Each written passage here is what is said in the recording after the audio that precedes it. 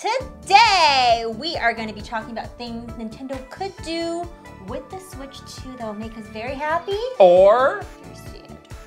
We still don't have a clue what this thing is going to be, but that's not going to stop us from speculating. No. Very educationally speculating, because we do kind of know, because we've worked there for so long, we kind of get into their head, but we don't know. Every day we all collectively kind of harden our thoughts and feelings about what this is going to be, but there are some small details, things Nintendo could do that really could make or break the system. Exactly. So we are going to get into some scenarios and talk about, would this be good? Would this be bad? Would this be catastrophically bad? Exactly. Because I think these are all realistic possibilities that are on the table that are good to talk about now, just in case they happen. Exactly. Mentally prepare yourself. That's right. Yes. Nothing is better than mentally preparing yourself so you don't get fully disappointed. Blindsided. Blindsided. Wah, wah, wah. Oh, like me every day with you. Just kidding. Also, in this fun episode, we're going to be talking about a Nintendo story time where we're working on an event for Donkey Kong Country Returns on Wii. Right. But it was nearly a catastrophic disaster. Yes, a giant banana nearly fell on me and crushed me. No, that's not exactly what happened, but it's not 7,000 bananas. Not far from the truth, though. Exactly. We have some fun stuff up on the channel if you want to check it out after you finish this podcast, of course. I guess now Prince of Persia: The Lost Crown is out. Yes, it is. And we're going to be talking about that more in our impressions. You beat the game now. I beat the game, yep. But we do have another video that's up talking about our initial impressions and showing off some of our gameplay from when we were a little bit earlier on in the game. Yeah. So if you just want to get a look at like what is this, what did Kit and Krysta think? We do like the game, but this is a good way to just get a take on it from us. Yeah, I really like that video because we did sort of like a hybrid game let's play thing plus sharing what we thought about the game. So yeah, if you want to get just a look at like the gameplay itself, we do share that with you in our latest video. I have a great name for this new type of video. It's called a quick look. Surely nobody has ever used that sort of a name for a video like that where you talk about and play a game. No, we are the first. We are truly pioneers. Don't say that. This is where Giant Bomb comes and drops a huge bomb on us. They have a lot of lawyers over there, They let do. me tell you. They're all lawyers. They are known for being lawyers, yes. We have also posted the newest Super Kit and Krysta 64, which is our NES scavenger hunt. This was a really very fun video. fun. I love this one. This is out now. Some people have been talking about it, noting that it was quite competitive. The challenges are back. Competitive. We did challenges 2022, which is our first year. We did a lot of challenges. 2023, we only did a couple challenges. Right. Because you got tired of losing. No, that's not true at all. But the challenges are back now. I'm not going to say who won this one. Right. But people were noting on the electricity and the fierceness of the competition. Oh, there was a moment that when I was editing the video, that I was like, wow, you really were mad. It was not play mad. It was legit mad. So if you want to see Kit get really mad Well, you like to break rules or make up rules on the fly or I did not do any tell such me thing. that I cheated. No. Like various fabrications of the truth. I will just let the people, please, watch the video.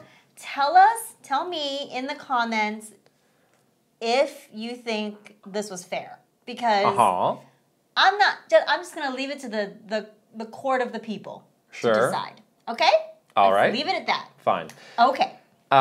We did have that great shot of all of the NES games that I have. Yes. And some people have been saying, like, oh, you got some holes in your collection. You do have It's true, I do. So this is my collection from when I was growing up. Yeah.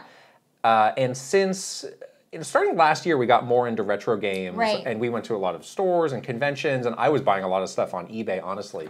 But there are a lot of just key, like you got to have these Zelda games. You got to have Super Mario Brothers 2. It's like I don't have those because they're on NSO.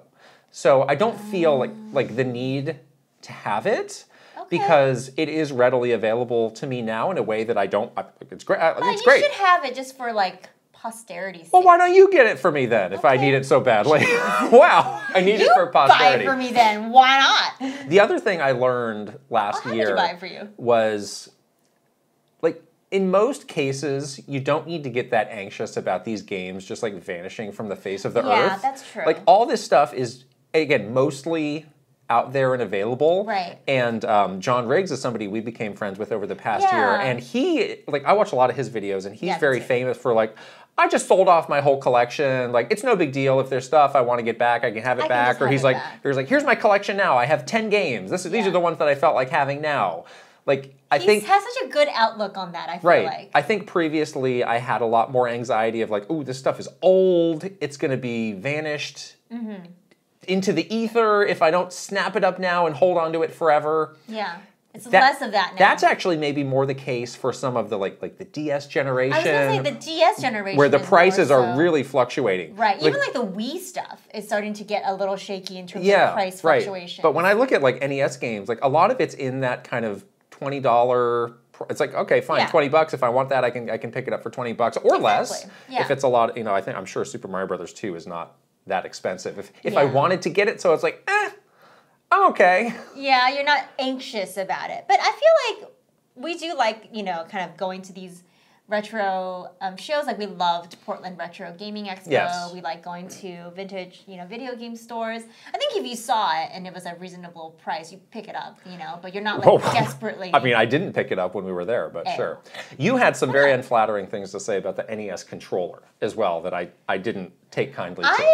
Honestly, nowadays, I'm like, how did I survive in those days? Like, how did I play these games?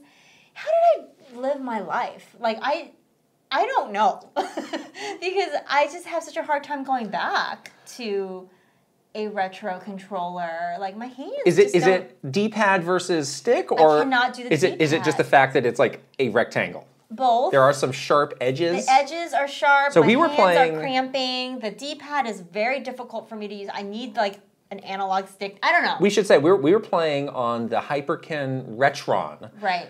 And they have their own controller, which is a very good controller, but it does actually have some ergonomic touches that go beyond the original NES controller. So if you were using that, your hand would be even more mangled.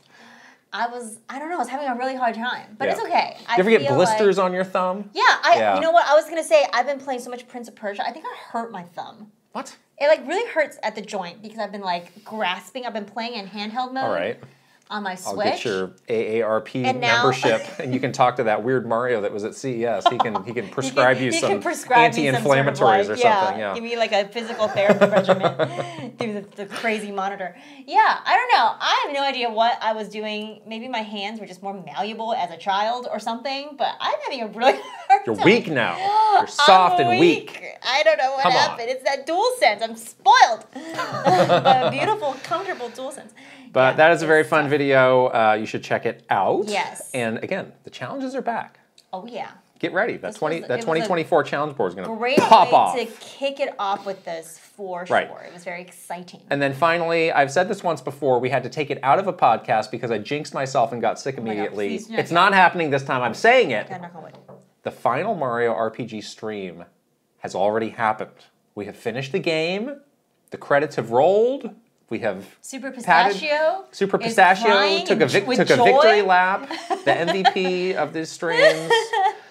No, we finally did it. I can't even remember when we started, but it was maybe late summer. It was so ridiculous because we both had like the rose-colored glasses of like, we'll finish this game before the remake comes out, no problem. And then it was like a slew of hurdles for us to finally get to this point. And then like so many things happened from when we started to when we finished. Like we literally got a new studio and moved.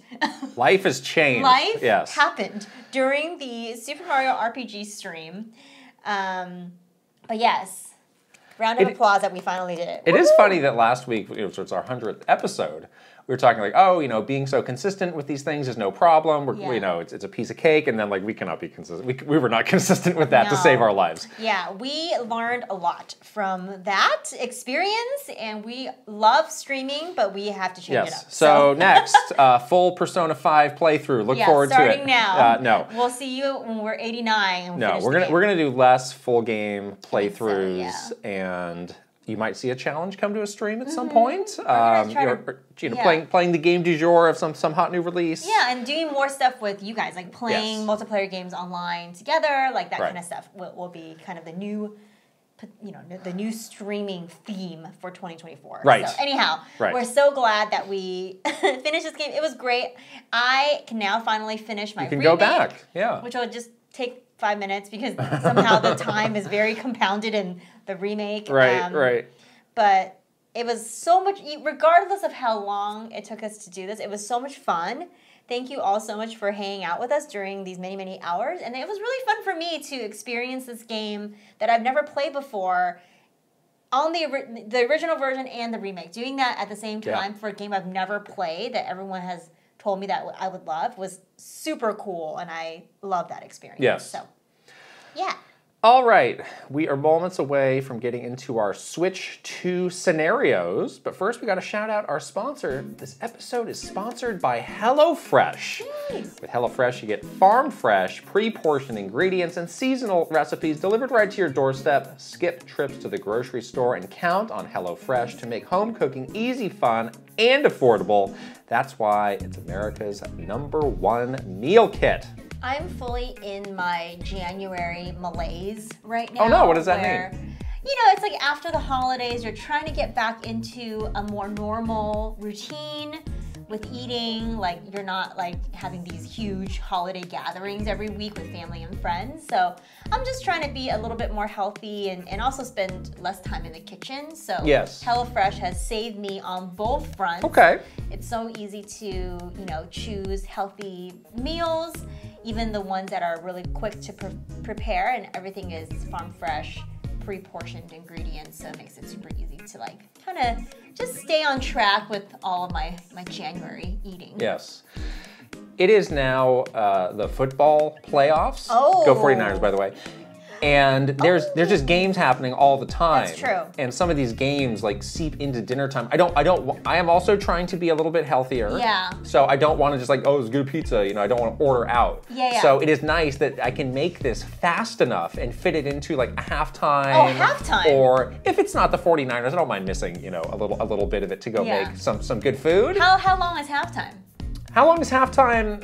Halftime's 20-ish minutes or so. HelloFresh has the quick and easy 15-minute recipes. That's what I'm talking about. So you can just do that and be right there. That's what I'm talking about. Perfect. Yes, exactly. And there's so many options every week, and they cycle those out all the time. It is very wonderful, and avoid the dreaded food rut. So go to HelloFresh.com/KitKrystaFree and use code KitKrystaFree for free breakfast for life.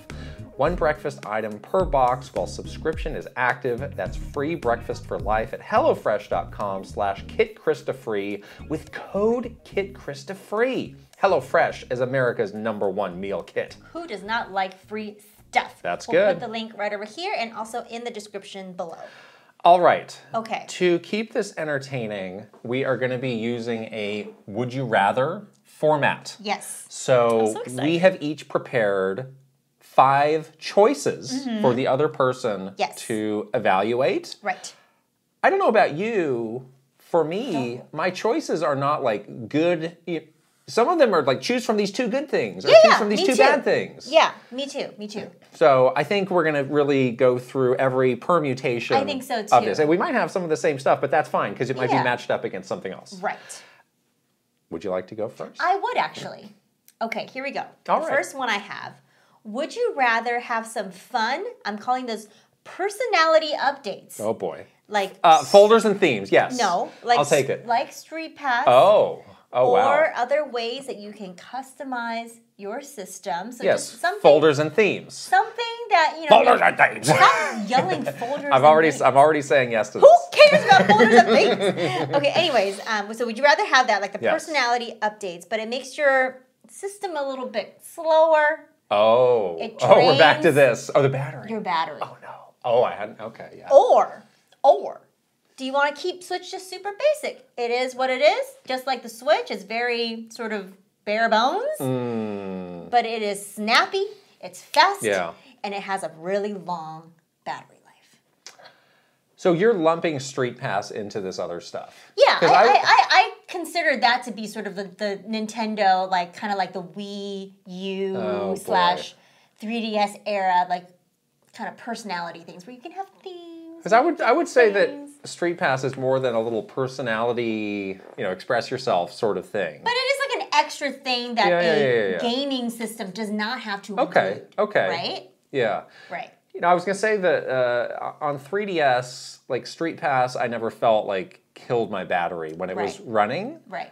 So that's not what I'm too worried about. But I really do like how snappy the Switch is. Snappy. And when it comes to, again, folders and themes, I'm glad to sacrifice those to have the snappiness. Street Pass is where you get me, though, because that is something that I really want. I know.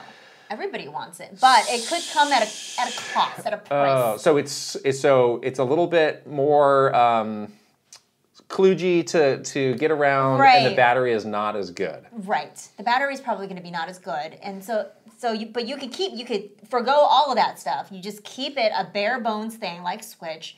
But 7 years later, the thing is still really snappy. The battery life is still pretty darn good. So I'll take it. I'll take the hit, and I will hope for the best that they can improve that over time with some updates. So you're taking the personality updates. I want Street Pass. You want the Street Pass. I want Street Pass badly. Yes. You would sacrifice those other two things. I don't really care about. Right, honestly. but let's say like the battery is it's 8 hours without Street Pass, and then 4 hours with. I play things on the Steam Deck where I'm lucky to get 2 hours. So you don't care. No, I don't mind it. It's gonna chug a little bit. Yeah, even like if you're on an airplane, like most planes have a plug, and yeah, I feel like the battery. Do you think that if there was Street Pass on the new Switch, you would take it with you more? Because 3DS was pretty easy to it's small, right? True.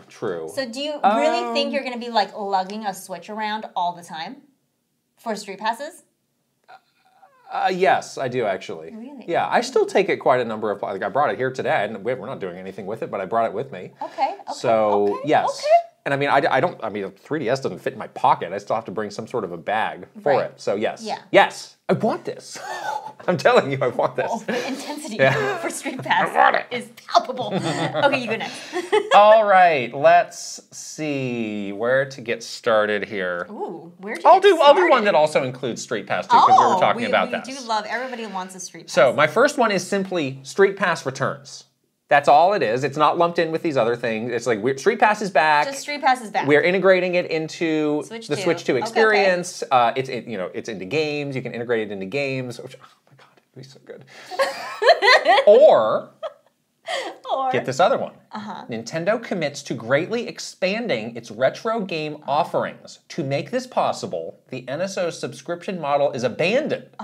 And Virtual Console returns, where games are purchased a la carte. Which of these would you like? Oh, they're both so good. I love a Virtual Console. So we're kind of, this is about choosing, what thing that has passed do you want back? Street Pass or Virtual Console? And again, the promise is, we're going to be trying harder with these retro games because we have the Virtual Console. Right. And instead of this, let me just drop whatever. Instead of you get some stuff, but you're only paying $20. Yeah. So you're trickling it out in a stupid way. Right. Right. No, I need the Street Pass. I'm sorry, Virtual Console. Does that mean that I'll just have NSO though? They'll just keep the NSO subscription. So I still get it some way. Right. That's what I would pick too, because again, it's there's other ways I can play those games. There's other ways I can play it. Yeah. Yeah. I just need the Street Pass. But whereas Street Pass, either you have it or you don't. That's right. Right. I want that. And to your point, it means other things. What does Street Pass integrate into? Yes, the games. Integrate it into the games. Is it do we get the whole little mini games back where we collect those little puzzle pieces? Find me. I need a puzzle piece so badly right now. I will give anything for a me. Right. And returning the Miis too. That would be great. Oh man. Now, I know why they did with the original Switch. They did not want to prioritize. Yeah. One way of playing over the other, which I understand. Yeah. But now, if you're just continuing the concept of the Switch, I think people know enough. It's I can play it, whichever way. Right. But I have this feature which I can only use taking it with me. Right. I think maybe their minds might be more open to something because people know what this is. They know it's not just a handheld system. When we were launching Switch, we asked that question, why isn't sort of some of the more handheld portable features like Street Pass that was previously in their other handheld, which is a 3DS. Why is that not included? Because this is also basically taking the place of a Nintendo handheld system. the development team said very specifically they want to make sure there's equal weight in all three ways of play, which is kind of ironic and hilarious because I think tabletop mode just basically is forgotten. That's the one that is that's the whatever. One that they really try, but it just never that's really. Barely so now it's just either handheld or docked, right? TV mode. Right. But you know, what are you gonna? Which do? I think was smart then. Fine. Yeah. It was smart then because that was like such a departure. People from needed to know. Wii U. Yes. Exactly. Okay, here we go. Good. Next one, a little bit different. So would you rather have a Switch 2 that includes significant tech improvements? Okay. So like 4K, maybe they have some sort of updated dock that up-reses it in TV mode, really stable, 60 frames per second, other like techie bells and whistles. Yes. But it will cost like comparable to a PS5, like $500. Or would you have some, there's going to be some improvement from Switch Now to Switch 2. Some tech improvements. Maybe it's a little bit more powerful, but it's not going to be on par with like a PS5. Right. But it only costs like $350, $400. So the current rumor going around is that it's going to be close to a PS4. So that is not your first scenario. No. Your first scenario is like really like maxed out. It is like maxed out. It's like cherried out. Yeah. It is like a PS5. It will run your Elden Ring smooth as butter. You know, it's going to run like all of the PS5 games like perfectly. Yeah. I don't think that's the best scenario, the maxed out tech route, because I think one of the reasons that Switch eventually got so many games is this runaway sales hit where people are like, hey, yeah, we should get our games on this because everybody's got one and it's a good opportunity to sell some games. Yeah. Whereas I think a $500 Switch becomes a much more niche device. And yes, you could run more of those third-party games on it, but maybe you're making a trade-off with the install base where it's just not there, so people maybe wouldn't do it. You know, I am still amazed at how many current games run on the Steam Deck. Yeah. And I think they were really smart about how they put the tech into that, where it's like, we're taking what we need and we're leaving behind what we don't, so that we can run games for a good long while. And they're still saying, like, yeah, we're probably not going to put out a new Steam Deck for a couple of years. So I think they can, I trust Valve more to make these sorts of decisions than Nintendo, honestly. Yeah, Valve has a lot of experience with that. But there is a path where it doesn't have to be maxed out with everything, and you can still get some of those current games for several years. You're not going to get them forever. I think that's the better path. I do think getting some of those games is important, though. I think so, too.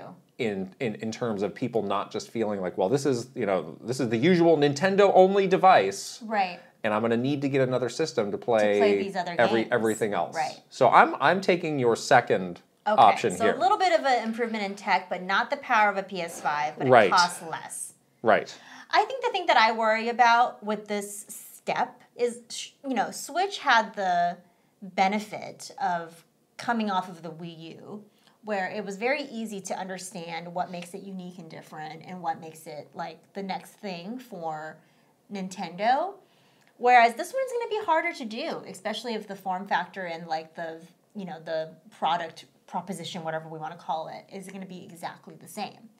So it's like, what do you do? That's where the gimmicks come in. Well, we've got to be careful with those. What are you going to do to make sure that it feels like a next-gen console? What are you going to do to future-proof it? Yeah. Because I'm sure Nintendo is wanting to repeat the long life cycle it's had with Switch. And how are you going to do that? How are you going to have a system that feels like it is, future-proof for the next 7 years? Yeah. If you don't... And Nintendo doesn't like to play this tech game at all. Like, they hate this game. They know they can't win on power and graphics. They know. But at some point, they do have to play it a little bit, or else it's just going to feel like it's already behind. Yeah. So I do worry about that with this, specifically with this next system, because I think this is where you got to be real smart to come up with what is going to make this feel next gen if you're not going to play the power and graphics game. Like, what is it going to be? Into the red ocean we go. Yeah, and Nintendo hates the red ocean. They want to keep it. They want to stay in the blue. So yeah, I do wonder what it's going to be. This is where they could really, I think, lose their way a little bit. It's a very dangerous game to play. Okay. You know, who knows what's going to happen? But there you go. All right, next couple of these, I'm going to really put you through the ringer here. Here we go. I'm ready. In an effort to lower the price of Switch 2, here we go. The system does not include a dock, which is sold separately. I hate it already. That's option 1. I hate it already. Option 2. In an effort to lower the price of Switch 2, Joy-Con tech goes unchanged. Oh! An original Switch Joy-Con can be used with the new system. Okay. So this doesn't mean that they can't change the form factor of a Joy-Con, but the internal guts of it are exactly the same. Does that mean that we'll have left Joy-Con drift again? I will not be commenting on that. Will we though? I mean, I think they probably would do something to try and fix that. They need to fix that. But you know, there's no new like feature or thing. It's like, yeah, it's the same HD rumble, it's the same buttons, it's the same everything. But it will, if you had an old Joy-Con, you could put it in there. So I think they're very conscious of like, we cannot have this go over X dollars. They have to, yeah. And it's certainly not $500. It's not going to be. So that was like an extreme. But again, it's not going to be that. They may need to make some sort of a concession like this to get there. And they have had, you know, we've been through it where they've had some real weird, like, we're not including like a power, yeah, AC that felt weird when money. it happened. Nobody ultimately cared that much. But they do these. They kind of like, it's kind of like that thing where they like nickel and dime you a little bit. They do that. They have been known to do that. Yeah. Now some of this depends on does the new dock is it different from the other dock? I'm not saying this. I'm not saying here. I don't know. You are very anti the dock does something. I don't know. You just don't know. I feel like the dock is going to have to do something. So I'm going to say I'm going to be okay with a regular Joy-Con. So you're taking the second option here. Yeah. I think so. I need you to do something with the dock. But now you are famously, you're like, I never play this on a TV. You don't play the Switch on a TV. So do you even need a dock? But if the dock has something in it that makes that does like, what? That like up-reses this thing. Are you going to actually play it on a TV then? I might. Especially if these other like bigger like PS5 type games are there. Yeah. That's why I don't play it on TV, is because I don't feel like any of my You feel like it looks bad? I kind of feel like it does look bad. Oh. And then I feel like all Switch games, this might be such a hot take and maybe like a blanket statement that I shouldn't be saying, but from my perspective, like at least the games that I play, I don't feel like they deserve the cinematic TV experience. Sorry. Wow. I just don't think so. What a snob. Would you just call me a snob? I hate you. Are you kidding me? I don't know. They don't deserve it. Wow. I'm sorry.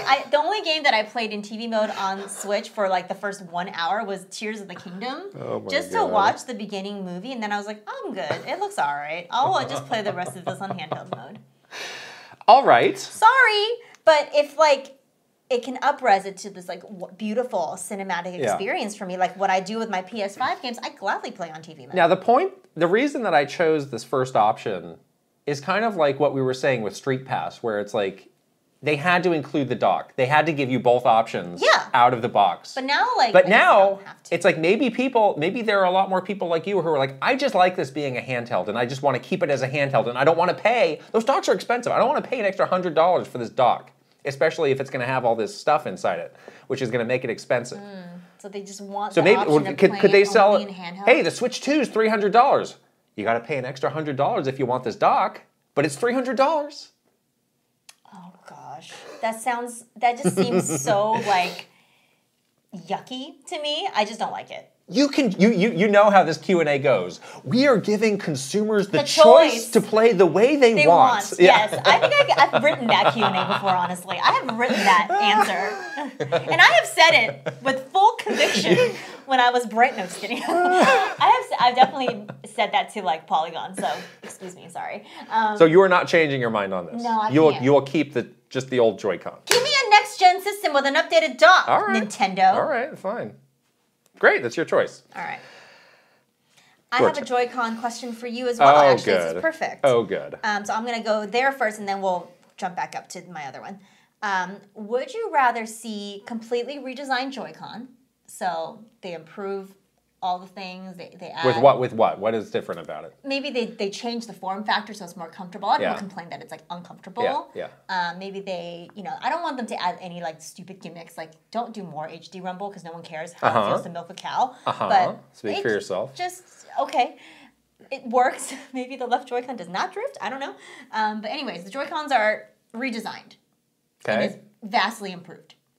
Okay. Or they do something completely off the wall where the Joy-Cons don't detach. All right. And there's no price implication for any of this? Yeah. It's just like a... So what is the argument for keeping it all intact? Basically like a Steam Deck. What is the argument for that? The entire form factor, I think, would be different and probably... maybe more comfortable if you don't have to detach them, or... Yeah, sometimes it gets a little loose and wiggly there. Yeah, exactly. Versus, do you want the... But you can't share a Joy-Con. You can't share a Joy-Con. You can't take it off and pretend it's a sandwich and eat it. I would like them to change the ergonomics of the Joy-Con. Okay. I think when I play handheld... it never feels great. No. Like, it's okay, but it never feels great. I would always prefer a Pro Controller, which is why I play more on the TV. Do you like the little, like, offset? I do like that. You do like the offset? I do like that. Okay. And, in the case where, like, there is a detached Joy-Con, it's like, this thing's way too small. It's too small. Yeah, I never fall out of your hand. I never really play it like this, unless we're all like on the airplane together. Right. We've never really played, like, a little sideways. That is a fun and good option to have. And I do think that gives it uniqueness over some of these other hybrid systems that are out there. So I'm gonna go with that. So keep the detachable Joy-Con, but it's redesigned. Unless I'm missing something, I don't see a lot of upside of just having it. Yeah, it's just a solid piece of hardware. Okay. Well, how is that? What makes that better? I think it just feels... it's probably going to be more ergonomic, honestly. Okay. If it was. All right. Maybe I'm missing something there, but I'll keep the detachable. All right. Part of it. All right. Where are we now? Here we go. Get ready for this. Okay. Switch 2 is a digital-only system. Okay. Or physical games are available on Switch 2, but most require additional downloads or $70 price points to account for the use of game cards. Oh. This is probably an easy one for you, actually. Yeah, I'm a digital girl, so I'm probably okay with it being digital only. I have a digital only PS5. I like it a lot. And this in this first scenario, it's not like there's two versions. Like, there is no version. It's basically a Steam Deck. What about my digital Switch 1? We'll get to that in another scenario. Oh, is there like some sort of like attachment? Oh, don't worry about that. Don't worry about that. Okay, yeah, then I would go digital. I would go digital. All right. Yeah. I mean, this second scenario is not far from what we have now on the Switch, where a lot of games that are not made by Nintendo require extra downloads. We've started to see $70 games that are, bigger because they need bigger cards. So this is kind of a reality that a lot of people are dealing with now. I mean, Nintendo is just so ingrained into the retail environment, though. Like, that would be a major disruption to say, like, hey, retailers, you got no more games to. I mean, you can sell those cards, but that's a lot less exciting. There's no way, and there's a lot less need for that. Yeah, exactly. So maybe, what do you think is better for Nintendo? Maybe not so much for you, Krista. For Nintendo, what I like about me. We just heard what you like. For Nintendo, I think they need to have physical games. Okay. Yeah, I do think so. And even with these trade-offs. Yeah, I do think that they really value... Who's going to rip the Band-Aid on this first? Who's going to... What do you mean who's going to... What company is going to say, yeah, we're going digital only? Forget it. Microsoft, probably? It might be Microsoft. Their Game Pass stuff is already like a half step. Right. And, I mean, you do make more money on a digital game. You make so much You don't have to manufacture it. You don't have to give a cut to Target or whoever. It's like, it's just mine. Oh, my money. Okay, yeah, exactly. But Nintendo is very anti this kind of stuff. Like we know, right. Like, they are very. They're in tight to that retail ecosystem. They really like it too. Yes. They like that kind of. They want to have this like physical thing. They want to have the shelf space. They want to have people in a Target buying like back to school supplies, walking by and seeing a Nintendo thing. They think there's value in that for them. We know that. I do like the physical aspect, and even now there's games where it's like I'll go out of my way to buy it. You do. To buy it physical. You like to have like a cartridge. I don't like some of these half steps that have been happening now where you need to download this other stuff. So if that's what it's going to be, then I will also opt for the digital only. I would be okay. Yeah, because I don't like that. You love stuff. And I'm not talking about like a day one patch or anything like that. Yeah. I'm like, oh no, you got to download the actual game. Like 60% of the game you have to download and 30% is on the cartridge. I don't like that. Yeah, it is kind of cumbersome. That's annoying. It's very clunky experience for the consumer. I think. Right. Okay, well here's all right. That one turned out to be not so hard. This one is very similar to yours. Are you ready? Would you rather have full backwards compatibility with Switch physical and digital games, but no classic NSO library at all? Why would that have to go? It's just gonna go. Why? I don't know why, but it is. Okay. It's gone. There's no NSO. There's no virtual console. Nothing. Or you keep your classic game library and the digital Switch games, but there are no physical Switch games at all. So it's digital only. Everything is digital. So both things are digital. The Switch games are digital, and you still get your digital virtual console. Yeah. I mean, I was playing devil's advocate about backwards compatibility because I do kind of feel like, again, it's like my Switch is not going anywhere. It is more convenient to just have everything on the system that I'm playing, but I don't play. Unlike you, I don't plan on throwing the Switch into a dumpster the day I get a Switch 2. I'm gonna throw it in a dumpster. Don't do that. I'm not gonna. Don't do that. I won't. I won't. That's so mean. I won't. This thing. I actually like this thing. Believe it or not. Yeah, I'm okay doing the backwards passing on the backwards compatibility. Okay, so you don't care about the physical backwards compatibility. You want the virtual console and the. I mean, as long as you have your digital Switch games, you're good. Yeah. Really? Yeah. You. Yeah, me. I'm going to one-up you on this next question because that's easy. Let's just go to that. All right. All right. Some of this is wild. Switch 2 is backwards compatible, but only for select games where developers have put in extra effort to get them to run on the new hardware. So this is kind of like what happened on some of the old Xbox systems where it's like, well, it is backwards compatible, but it's not plug and play. Like the devs have to do some work to get it up and running. But is Nintendo going to do its own work? I'm pretty sure they'll. So at least the first party games are like a guarantee. But you always hear about like, well, this one game has this weird thing that we can't get working. Like there's always some edge case. What that is, I don't know. Okay, which game we don't know. Okay. The other option, Switch 2 is backwards compatible for digital games only. Yes. Nintendo introduces a system where owners of physical games can buy them digitally at a significant discount. We have to rebuy them? And I wrote down here roughly 75% discount. But we have to rebuy them? You do have to rebuy them. Oh, Nintendo. But it's at a deep discount. You done me dirty, Nintendo. So the second scenario is when the PSP Go came out. I remember this. I was very excited. I remember this. I was like, oh, maybe I'll get this. Because I was like, well, digital games, that's new. I did like the form factor of that. Yeah. But then I was like, wait, I have these UMDs. All the UMDs. How am I watching my Shrek UMD on the new PSP? And they were really like, well, we're looking into a system where people can transfer their stuff. And ultimately, they did nothing. Right. So this is kind of like that. This is like, well, we got digital solution. Backwards compatibility figured out. We didn't want to deal with a physical slot. Yes. So you have to rebuy it, but we're throwing you an olive branch. It'll be cheap. It'll be $15. Why do I have to rebuy it though? Why can't I just prove that I already bought it? It's still a product. That product has value. And you will pay for it. I cannot buy but again, we're letting you choose. If you don't want your 1-2 Switch, if you decide I don't want to play that again, you don't have to buy it. It's only the ones you want. Maybe I just buy nothing. It's fine too. We are giving you choice. Stop it. That's exactly what they would say. That's exactly what That's why they would do it. I refuse. I don't know. I hate this option. I hate so both with the options. first one, you're really rolling the dice. Yeah. Because it's like, is so-and-so dev going to do it? Is my copy of my Witcher 3 Switch version? Yeah, is it? Will CD Projekt do the legwork? Or are they going to be like, whatever? They're going to be busy doing other important things. Right. So you don't know. You can be confident Nintendo will do everything they can to get the first-party stuff there. That's true. Which is what matters the most. It is what matters right? the most. It is what matters the most.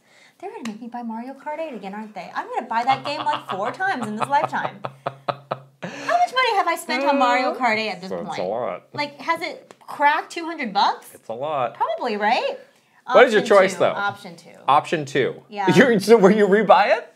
Really? No, I won't rebuy it, but it's fine. Really?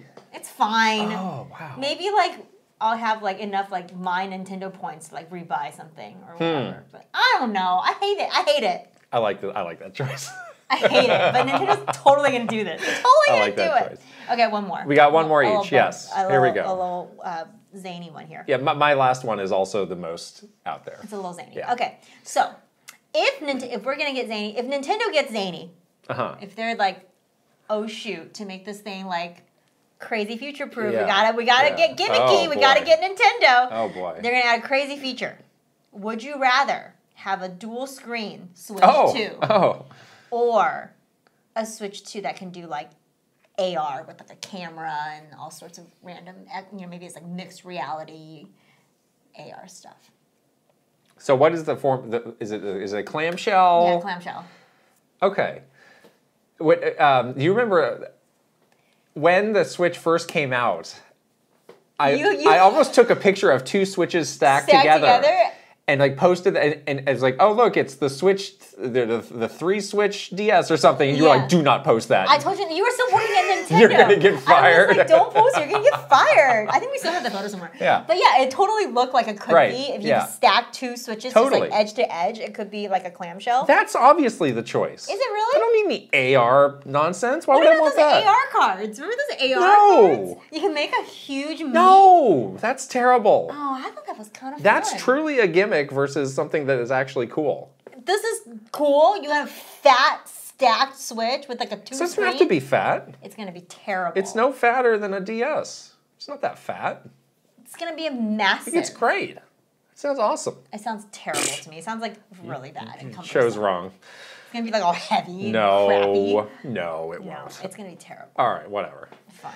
Last one here. All right, this one's a little bit long. In an effort to boost NSO subscriptions, Nintendo enters into a strategic relationship with Microsoft to make Game Pass available on Switch 2. Due to hardware limitations, all games are played via Microsoft streaming technology only. Like cloud? And are available only to a higher cost tier. So what they have like the deluxe tier now. So we got a new tier, but you get everything that's on Game Pass. You can stream it. Ooh. And it's their streaming stuff, which actually it works. It works and it's good. It works. Yeah. Right. Ooh.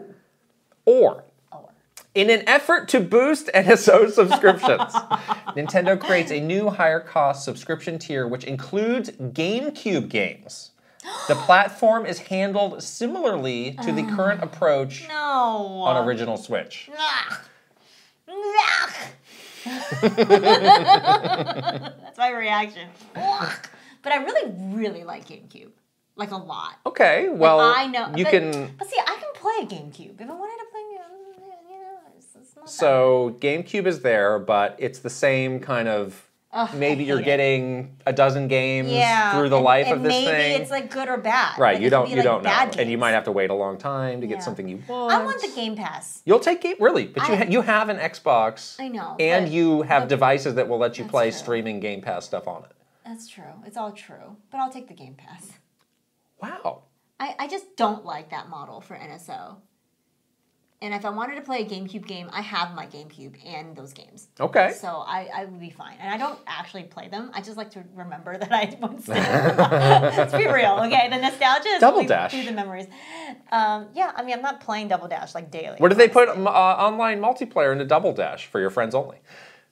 Friends only. I do like that. With weird backwards controls. No, but the Game Pass, like, I feel like while I do have ways of playing those Game Pass games handheld, having it on Switch would be really nice. Like, some of those Game Pass games are, like, perfect. You might not need an Xbox anymore then. Oh, no. But maybe, again, we're going to talk in the news about what Xbox's big machinations might be. It's true. It's true. It's true. It's true. It's true. We might need it still for other things. But, yeah, like, if I could play some of those Game Pass Xbox games, like Pentiment, that's perfect Switch game. You're the one person in the world. I'm the one person playing I need to play Pentiment on my Switch, too. I do, okay? Maybe there's a touchscreen sort of situation. Oh, no. Oh, that would be a great calligraphy class. All right. This is what I'm into, guys. I don't know. Anyhow, what would you pick? What would I pick? Yeah. Again, I'm kind of all set with... I'm kind of lukewarm on either of these, honestly. You are? You feel you're all set on Game Pass? Yeah. I'm set on both of these. I'm set on Game Pass. I have devices to play that on if I need to stream it. And I have a lot of GameCube games and a GameCube, and I'm feeling pretty okay about that. Mm-hmm. So, again, if I'm Nintendo... I think the Game Pass option is pretty cool. It's a good business. It's pretty interesting. It's a good business, just like... Right. thing for them. Right. Because again, like we've talked about like the GameCube games being this line of delineation of like what is or isn't retro. Right. So you can remake those. And that's what I think. And they can feel... They are doing it now. And they'll feel modern. Yeah. So I think they have reasons for not jumping into the GameCube generation beyond just like whatever hardware limitation they may have. Yeah. I think they may have bigger aspirations for some of those games. Exactly. So I think the Game Pass option is maybe more appealing to them. Okay, there you go. We couldn't stop there. We asked our Patreon subscribers, we specifically asked them what are the nightmare scenarios for them? What are the things that they do not want to have happen with the Switch 2? We got some interesting stuff. Ninja11 says, I'm worried about the pack-in title / that one tech demo game. Oh. The Wii nailed it with Wii Sports. The Wii U justified the gamepad with asymmetrical multiplayer in Nintendo Land. And what did the Switch do? Made us pay $60 to milk a cow? Show off some cool rumble mechanics that, while cool, weren't integral to any games after 1-2 Switch. I really hope the pack-in title shows off this value proposition of the new console. Let me give you... So there was no pack-in with the Switch. I was going to say, reality check. I don't think there's going to be a pack-in with the Switch 2 either. Especially if it is just a continuation of the Switch concept. Yeah. There's no need for a pack-in, because you know what this is. You know what this is. Yeah. But no more Switch, 1-2 Switch. Everybody 1-2 Switch was like the last straw. Is it? They make another. If there's another launch title for Switch 2 that's like 1-4 Switch or whatever, I swear to God. Horse for Smash. Ale Alejandro says, I'll be disappointed if we get another system without any form of trophies or achievements. They add an extra layer of goals to games, and it feels great to get a platinum trophy. It's also a nice way to look back at games and remember certain moments based on the date, timestamp of earning the trophy. 3DS had a great alternative via the activity log. Ignoring technical differences, the ability to earn trophies and achievements is usually the deciding factor for me, and always preferring to get third-party games on either the PS5 or Xbox over the Switch. You need achievements and trophies. I don't feel this way, but I'm interested to hear this perspective. Yeah. I do like trophies on Xbox and PS5. I always feel good when I get a trophy, but I'm not like the type of player to platinum a game. You know, like I'm not going out of my way to like platinum a game to get trophies. This was a comment that was shared by several people. Right. We got a lot of comments on this question. Yeah. More so than we often do when we ask a question. And there were some things like this that there's like a lot of people were on this topic of trophies and achievements. I do like the idea of like tracking your play.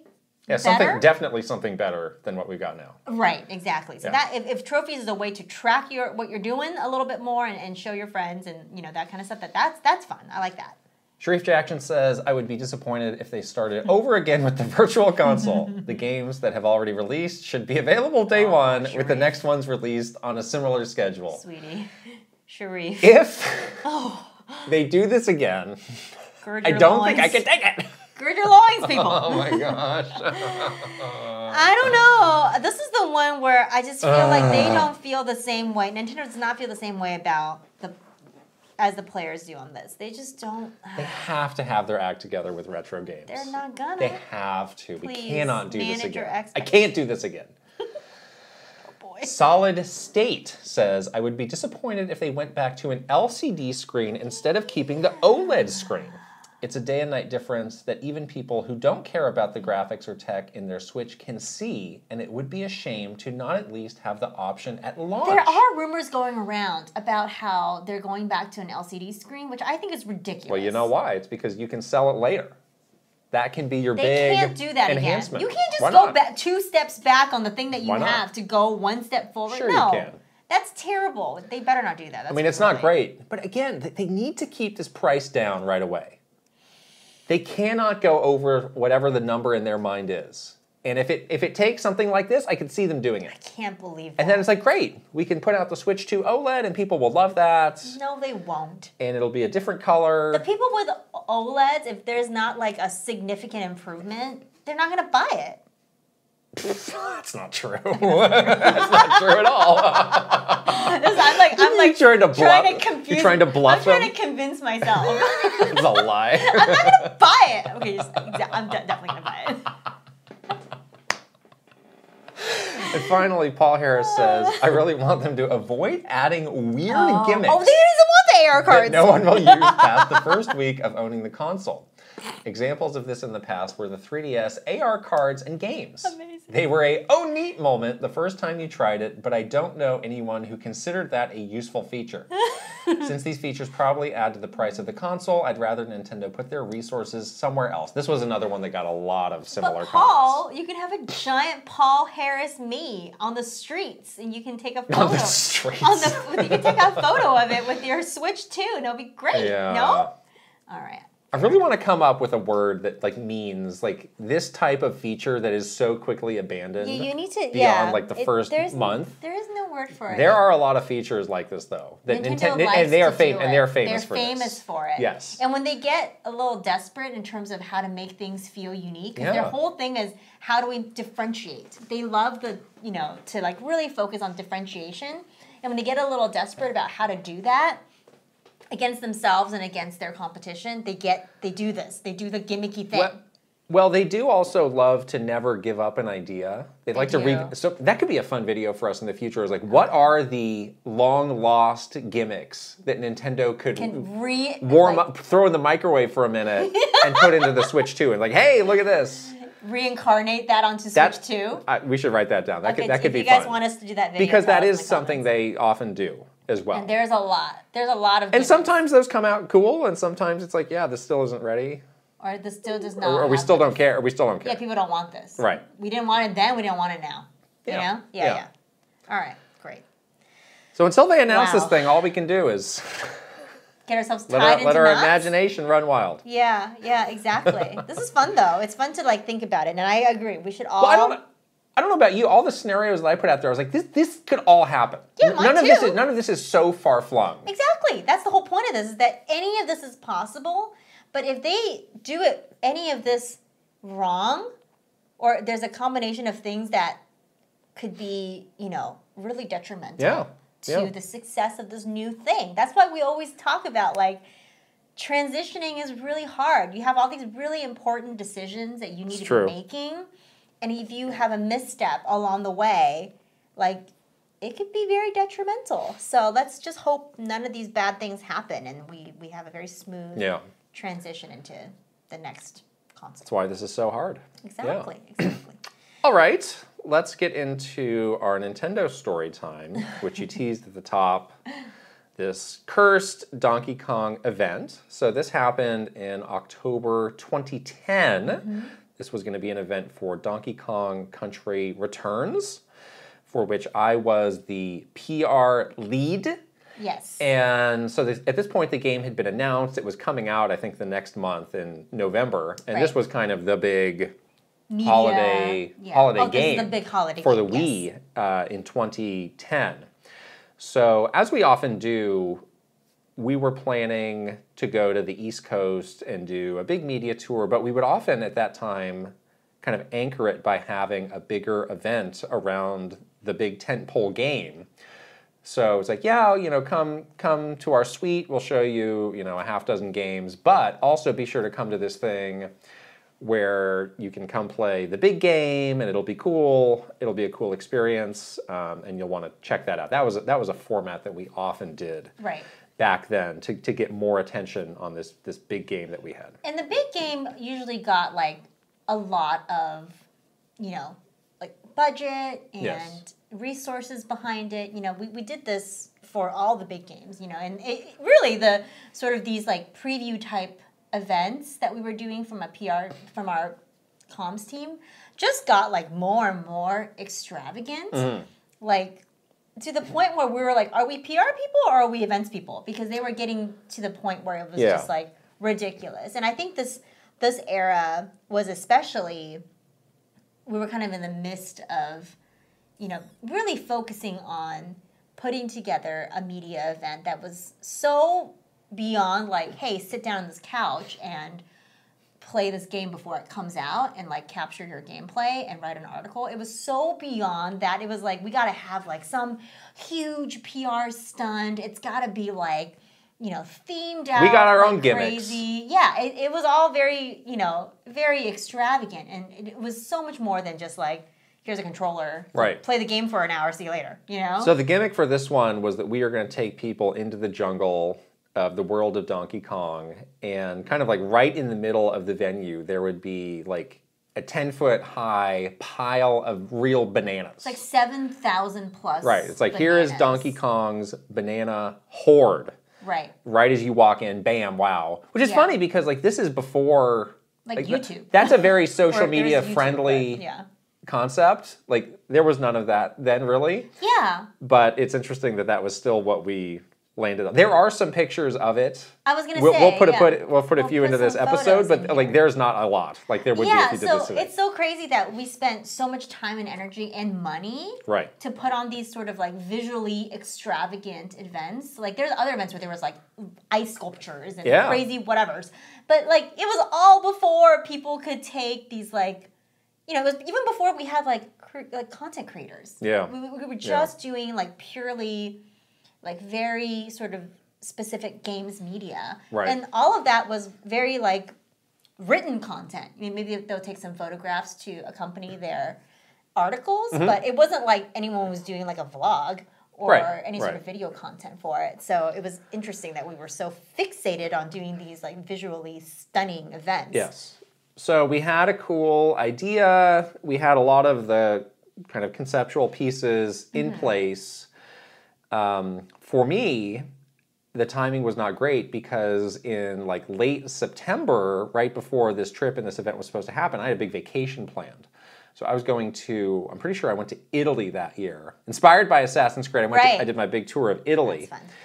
And, I would come back and, basically like the next week or like short, like maybe a week after I get back, I'd get on a plane, go to New York and do this event.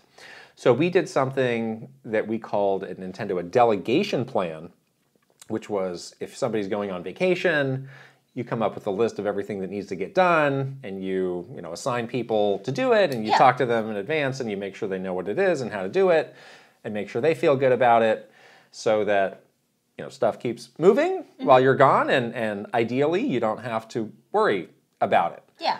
And I was definitely one of those people. I was like, I'm going on vacation. I'm not looking You're going on an I'm not looking at any of this. Trip. You're gonna, like, I'm not bringing my laptop. I'm not you're turning doing off your whatever. email. Like, Yes. see you later. I mean, there were people who Didn't do that. That was not good. Yes. Now I can't do that ever again. Right. But it's fine. Anyways, but yes, you would have people that could back you up while you were on vacation, so you could take a proper vacation. Right. Yeah. So I had a pretty long one, but in the case of this event, we always had a support person working with us on these projects.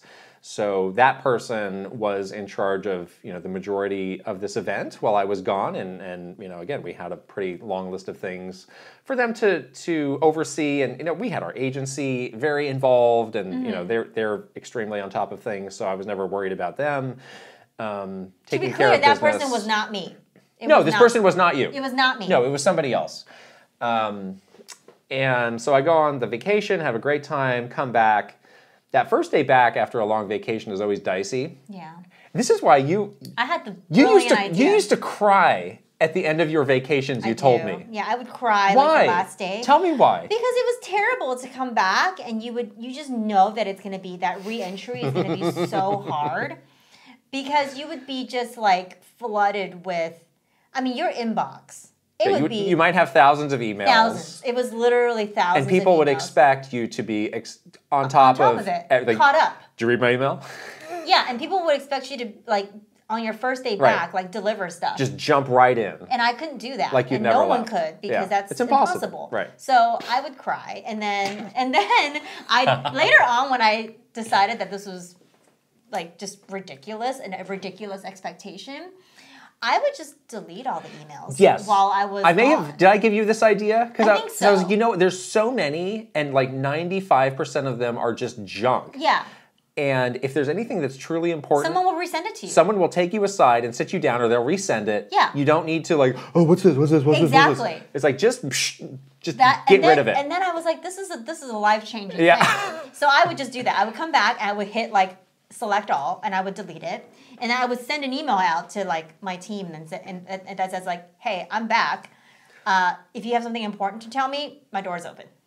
And then they would come. Right. Someone will come and tell me whatever. So for you and I, for example, when you would come back, I would have a meeting with you, and it's like the catch-up meeting. And it's like, let me tell you what happened. Yeah, and then let me just give you the highlights, right. And then here are the 3 important things for you to like catch up on today. Exactly. Great. At that point in 2010, we were all dumber, and nobody was doing this. We were very dumb, and I was still crying. It was, yeah, I was crying every day. Always crying, yes. I was crying daily, and you were on vacation. You came back to 3,000 emails. Yes. More than bananas. Right. So I was gone. I was gone for 2 weeks.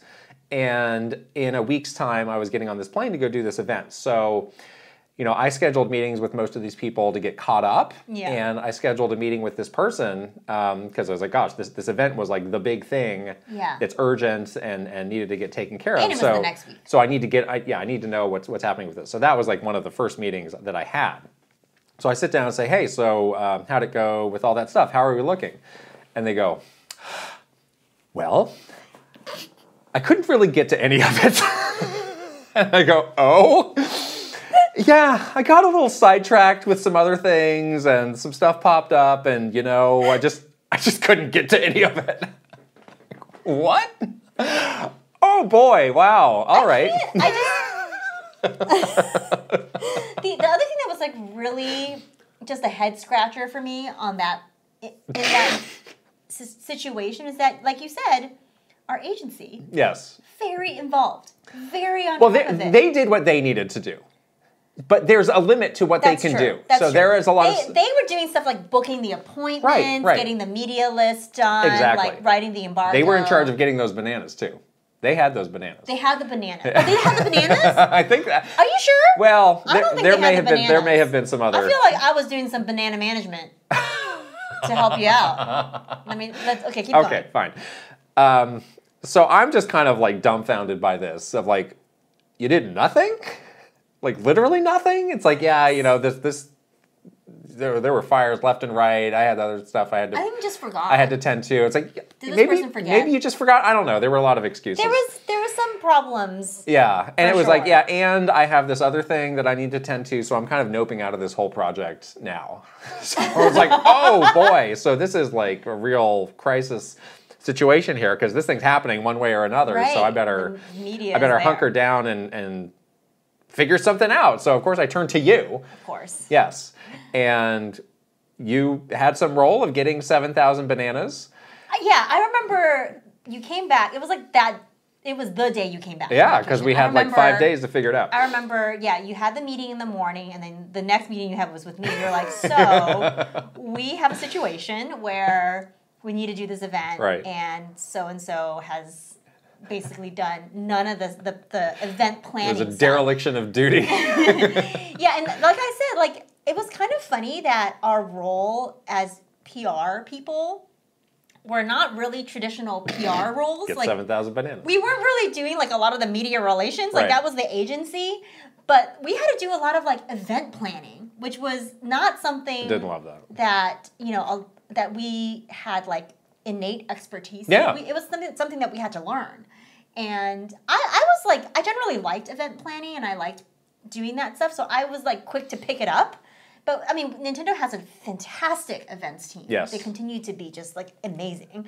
And they would help us with these events, and they would also do like other events like E3 and PAX and stuff. But they would do these like smaller PR media events because they know that there was value in that. So a lot of it was like project planning with this other team to help you like physically get, you know, pre-launch consoles to an event space so they can play the games. You have to get all these people from our like product testing team to help like secure all your hardware. It was a lot of processy things like that. This one had a little wrinkle in it because we had to like deck out the whole space to look like a jungle and somehow transport 7,000 bananas to a venue in New York City. And all of our staff was on the West Coast. Right. So it was, just the logistics of like, how do you drive 7,000? Or like, how do you do that? It was like very challenging. And what do you do with it? I remember we did find like, they're going to this like food bank afterwards. They went to a food bank, yeah. Right. I remember like that. We had to donate They it didn't afterwards. just get like dumped into the Hudson River. Oh my goodness. Yeah, that's bad PR. You don't want that headline. Nintendo dumped 7,000 bananas into the Hudson River for some like PR gimmick. Yeah, so like 1 week is the time that we had to do all of it. And thank goodness our events team was so good because they could have been like, they could have easily told us, we can't do this. Sorry, you're on your own. You're out of luck. You got to cancel. We have other events that we got to do. They and our PR agency they're truly like ride or die. They figured it out. It was amazing. No problem. Like it was very hairy. But they figured it out. It was expensive. There were some things we had to pay more for, but it was fine. Yeah, we went way over budget on that event, but we always put in a contingency in the budget. Right, and we just in used case. Every penny. I remember we used every single penny on freight charges. For bananas. Before we had to those days we had to bring like they're called like interactive. Yes. It's basically like this giant cabinet with a TV built into it. Built in, controllers. The Wii was like lock and keyed. It's like a custom made. It was a security thing. Yeah. And then you would have to have people fly out with physical pre-launch discs. Right. That they would go to this place called the Burn Room where you would have to get Treehouse to like play up to that part of the game that you're going to demo. So they had to do all of this in a week. Get the save data done, and then they burn it onto the discs, and that person would physically travel out to this event and like put into the discs, into the interactives, lock it up, you know, and then on top of that, we had to get the bananas, and we had to like deck out the entire space to look like a jungle. Yes. It was insane. I don't know how we did it. So I ironically got taken to task for being a bad delegation planner. After that. You did. It's like it's my fault that nothing happened, that I had the delegation plan, I gave it to this person, I took them through it, and then nothing happened, but this is my fault? Yeah, because you were the lead. It always, that stayed with me. Every time I took a vacation after that, I was like, you know, you really need to have a tight delegate. It needs to be airtight, watertight. Yeah. Make it tight. Tighter the better. Yes, I know. This one thing happened once. That's so true because it really did sit with you for like years. Like hung over me. Like, oh, Kit's bad at these delegation plans. He doesn't care about them. And then it was like, oh, before you went on vacation, like weeks before. What's the deal? So like you would have a vacation planned in like October, right? Yeah. And like in like August, your boss would be like, "Where's delegation?" Yeah. Come on. 3 months away, or like 2 months away. It's like, I mean, what more could I have done here? Don't take the vacation. That's the lesson. Never take the vacation. You better be making those phone calls from Italy. Yeah. Do not take the vacation. Buongiorno. Are you done with those bananas? Like, yeah, it really did like become this thing. Like you had this like reputation, but it made no sense at all because it wasn't your fault. Unfair. It was so unfair. Oh my gosh. So that's a ridiculous story. The event was great in the end. The event was great. Yes. I didn't go to it, but the event was great. The event was great. Yes, people loved it. Okay, we are almost going to get into our discussion of Prince of Persia: The Lost Crown, which you finished, and all the other games that we are playing. But first, we have one more sponsor to shout out. This episode is sponsored by Notion. Notion is an incredible tool that simplifies your workflow by unifying everything you need to be your productive best. Yes, you might think that this podcast just wave a magic wand, and it just happens. You know, this episode just appears in front of you, and it's perfect and beautiful. But no, we actually do a lot of work. Yes. In the week prior, planning for each episode. We talk about it. We have a lot of different notes. A lot of different docs. Yes. We have so There's many news things. stories we got to get. We got to log Yes. questions from our Patreon subscribers. It's all got to come together into something that we can both share. Yeah. And Notion makes it so easy. Right. Something that is so great about it is that it is not just a collection of one-off apps. It is all fully integrated. Exactly. So it is all, whatever you're doing, you can do it all in one place, especially between the two of us. There's no confusion of like, oh, is this in this place or is this in that one? I don't know. It's like, it's just there. And it combines it all for you in this beautifully designed thing, and then we use that to do this. Right. So, you know, there's a lot of stuff that happens behind the scenes that you might be doing, work that you're doing, even personal things that you're doing, you know, Notion can really help you organize all of that. Yes, there's also the fully integrated Notion AI assistant that helps you work faster and think bigger, doing tasks that normally take you hours in just seconds. Yes. And it's used by over half of Fortune 500 companies, but I gotta say, it's also great for small businesses like us. Fortune 100 or even if you're just a person. Yeah. A single person who wants to get stuff done. Get your life all Get things in order. Exactly. You're the master of organization. It is true. Notion's helping me with that. Yes. So try Notion for free when you go to notion.com/Kit and Krysta. That's all lowercase letters. Notion.com/Kit and Krysta to try the powerful, easy to use Notion AI assistant today. And when you use our link, you're supporting our show. Notion.com/Kit and Krysta. We'll put the link right over here and also in the description below. All right, let's get into this discussion of the Prince of Persia, The Lost Crown. Yes. You finished it. I have not. I have finished it, yes. The game had an early access launch There's earlier this week. There was a demo available. But I think it's just out now. It's out now. Yes, it's out now. So, big final thoughts from you. Yeah, so, you know, we definitely showed off some of the gameplay during our, like, impressions Let's Play video. Yes. And at that point, I was about, like, halfway through, And since then, you know, the whole point of this game is obviously, like, you are, like, doing all of this stuff to, like, save the prince.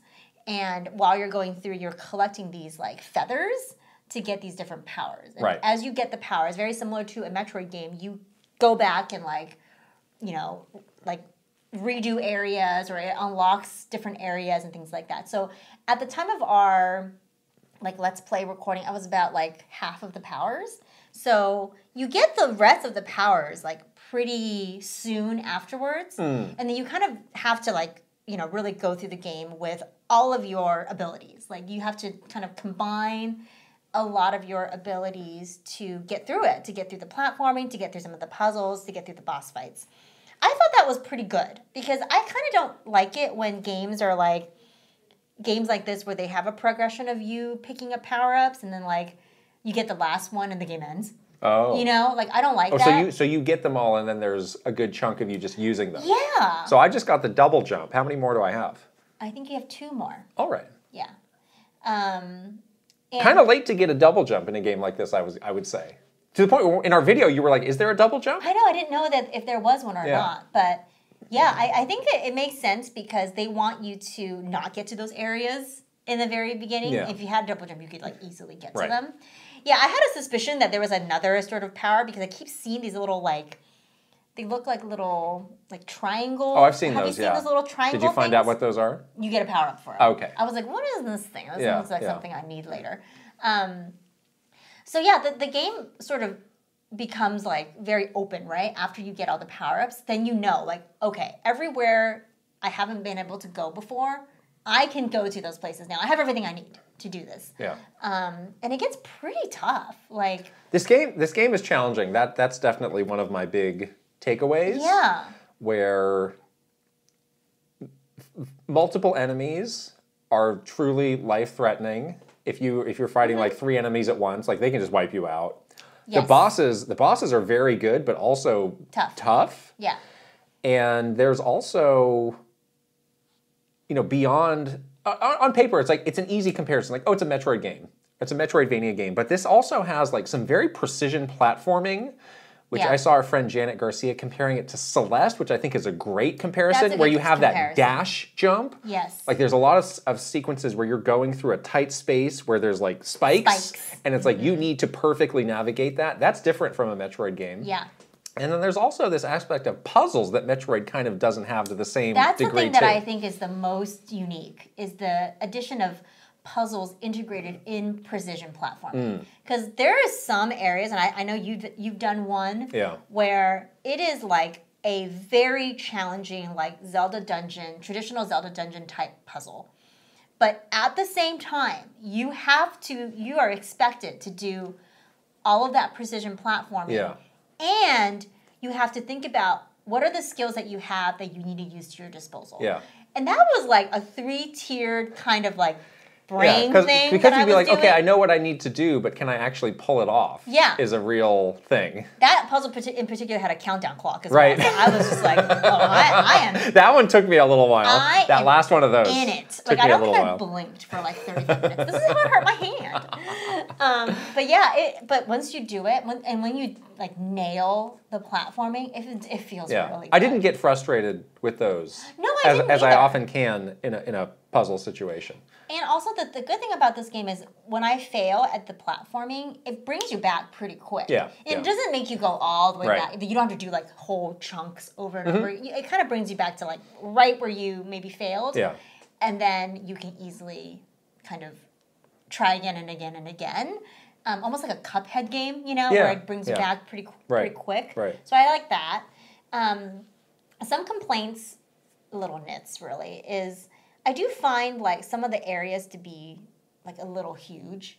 I think so too. And I was getting a little like confused and lost. The thing that compounds that with me is I don't think there's enough fast travel points. Yeah. So I think that hurts my desire to just explore because it's like I could get stuck and have to backtrack kind of far if I don't actually have the ability to progress.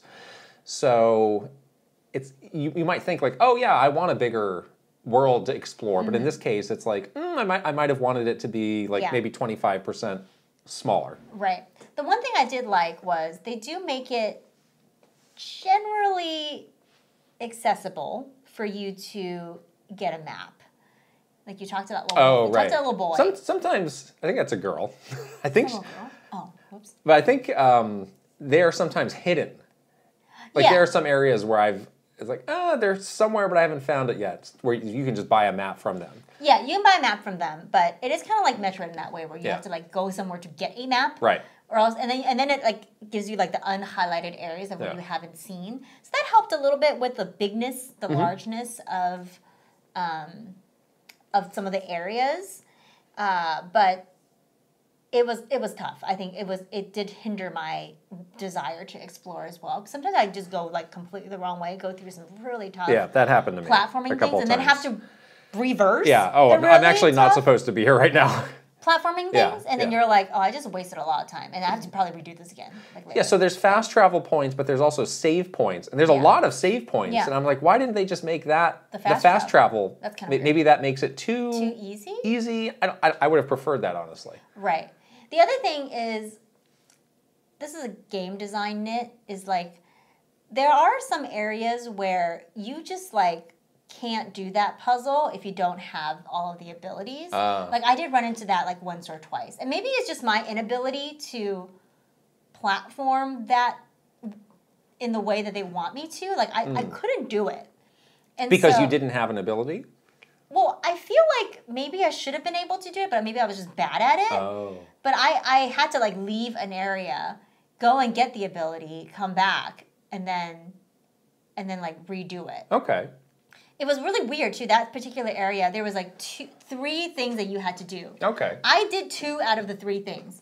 On the third thing, I felt like I could have done the same thing that I was doing to solve the first 2 things, but I could not.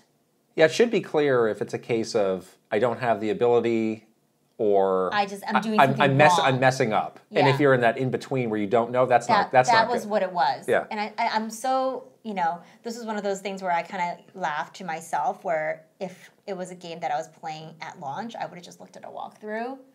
And I had like the Nintendo back when we were at Nintendo, we'd get these games 2 weeks early, right? Right. And we would play it without any help. Sometimes I'll call Treehouse, though. I'd be like, can you help me? Yeah. I had no Treehouse to call. I had nobody to call. I haven't called you yet for this game. You called me once. Oh, I called you once. Yes. That's okay. But I called no one. And I was getting kind of frustrated in those areas where I wasn't sure if, did I need something else to do this, or am I just doing this wrong? So I'm excited to watch the walkthrough of that part to see how other people do it. But that's my only two things. In general, I thought this game was fantastic. I absolutely loved it. We showed it off in the video. This game does have some very flexible difficulty sliders. Yeah. You can kind of turn on and off as you need. So, like, you can adjust the enemy. If there's like a boss, if you're having trouble with the bosses, for example, you can make it slightly easier. Or there's even like a platforming assist, which I haven't tried that yet. I refuse to use it. But it always tells me, though. It's fine. I fail. If you want to use it. I fail so much. It's like always like, do you need to use the assist? And I'm like, no. It's fine if you want. But if you need to use it, no shame. I just have like a personal, But I like that. If it's a question of like, am I going to stop playing this game now because I can't do this thing? It's good that those options are there. Right. Oh, totally. Yeah. Yeah, but overall, I thought the game was so good. I absolutely loved it. I thought it was really just like, it met all of my expectations. It was one of our most anticipated games of 2024, and I totally met and exceeded my expectations. So, one of the questions that I've started to think about, and I haven't finished it, so I can't answer it myself, is this game better than Metroid Dread? I like puzzles. And I like the combination of precision platforming. Yeah, it does have some stuff that Metroid doesn't have to the same degree. Right. Yeah. But it is similar, but also different in many ways. Metroid Dread has like that thing that is that we talk about a lot, that I think is just the vibe of Metroid. This is obviously a very different vibe. But gameplay-wise, I will say that I think I like the gameplay more than Metroid Dread. Because I like the combination of exploration and retroversing and puzzles. And I have also seen now that the game is more out, like some people doing crazy like combat combo videos, which I didn't know you could do that in that way. I've really been like sandbagging the combat. Oh really? Oh, I love the some of some of the smaller enemies, not even the bosses, but like smaller enemies. I feel like it's almost like playing Smash. Like you can do like a crazy up B kind of attack. Right. You can do a lot of like air dashing kind of stuff. Like it kind of reminds me like sometimes when you're looking at it, it's like the levels look like a Smash stage. Yeah. And you can this would be a good Smash character actually. Oh yes, make Sargon a Smash character. He does kind of play like a Smash character, yeah. Oh, that would be so cool. And then he can have like final smashes with all his power-ups, his acro charges and stuff. That could be cool. Oh, put that in Smash. Anyways, but yeah, it kind of feels like a proper fighting game in those combat things, and it feels good. It feels really good. Yeah. I like it a lot. I'm not far enough to say. I do think Metroid Dread is a more polished game.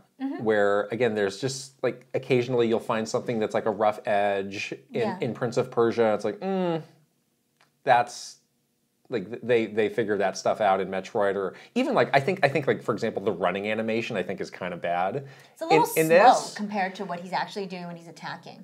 It's like, it just doesn't look very smooth, where it's like Metroid is like so polished down to every degree. And like, she has that thing where she can go into the ball too. Right. So it just that sort of transition is very smooth. So maybe it's a harder comparison, like maybe it's a bad comparison even, but it's one that I keep thinking of. Yeah. Because these games keep getting brought up together. Right. And yes, like Prince of Persia just has some stuff that Metroid Dread doesn't have. And if you like that kind of stuff, like you like the puzzles, then you will really like this game. But if you don't like it and you want it to be very like platforming, combat focused, and like very, not precise and not like precision platforming, but very combat focused. But I mean, either way, they're both like super high end games. Totally. Great game. I have seen a lot of people saying like, "Hey, this game looks great. I'll buy it when it goes on sale in a month." I know. Ubisoft really has this reputation where like all their stuff goes on sale. I know. I get that. So you can if you don't want to play it right away. I maybe am slightly concerned about the eventual welfare of this game sales-wise. If that's if people are not like clamoring like I need to get this, day one. Yeah. But I think it's worth it. It is a great game. I think it's only $50. Yeah, I think it's a great game. Yeah, I think it's very worth $50. And it's, early in the year, maybe you don't have as many games to play right now.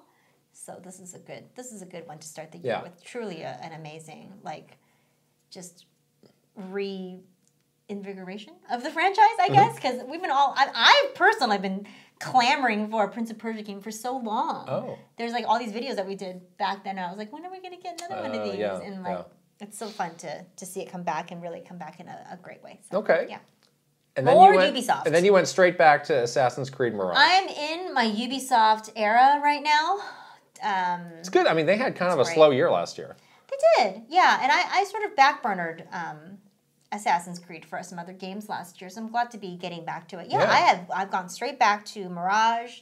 Like I said before, this game is not trying to do anything super out there. It is such a Assassin's Creed game to its very core.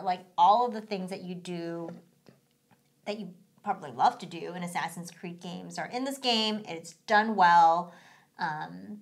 I did have a moment where I was like, oh no, is it going to be annoying? Where I had to eavesdrop on somebody, but they were standing still, and also it was very forgiving in terms of where I could be to do that. Yeah. So I wasn't annoyed, thank goodness, because I know we were both complaining, if it's going to be this thing where it just desyncs you immediately, that's going to be annoying. But yeah, I have, really enjoyed kind of going back to this core Assassin's Creed formula, and I really just those very typical satisfying Assassin's Creed things that I do in these games, which is getting the Eagle points and doing these really stealth-based missions and the story and the location and all that stuff. And it always hits when you do your leap of faith into a bale of hay. It just feels good, I just like it. I don't know. I don't care that it's not revolutionizing anything. I just like it. So good. I like it so far. Nice. One of the reasons I'm a little further behind you in Prince of Persia is that I was getting near the end of Cyberpunk, the DLC, the Phantom Liberty DLC, and wanted to wrap that up. So I was doing double duty on those, but I did finally finish it. Oh boy! And it was great. And as I've been saying, there's a lot of game there. That was about 15 hours for me, and there was a lot of other side stuff that I didn't really get too into. So that's a significant DLC for this game.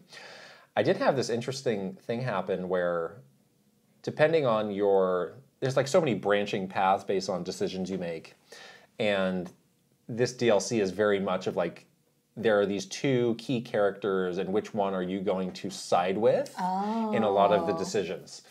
And I found out that based on the decisions and the character that I decided to side with, the ending was different? The ending scenario that I had was very different from what it would have been the other way. Oh. So the other way, it looks like, and I watched a lot of this on YouTube because I was just so curious.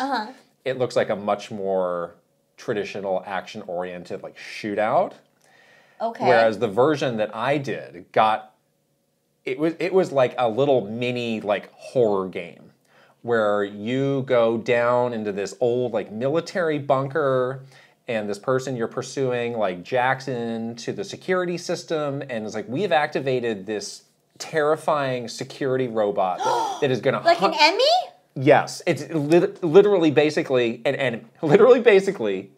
I hate Emmys. And they're so scary. It is going They're the scariest thing ever. It is going to stalk you through this abandoned facility. Oh my gosh. Where the lights are off and you don't know where stuff is. Yikes. And you basically need to deactivate all these systems while this is happening, while you are getting chased by this scary robot. I don't like that at all. And it's one of those things where a lot of it's you have to go into the terminal and do this mini game to deactivate this thing. But you're waiting for it to come up behind. You might jack in and you can hear the footsteps coming, or you'll feel it in the controller. It's well, I better jack out and hide.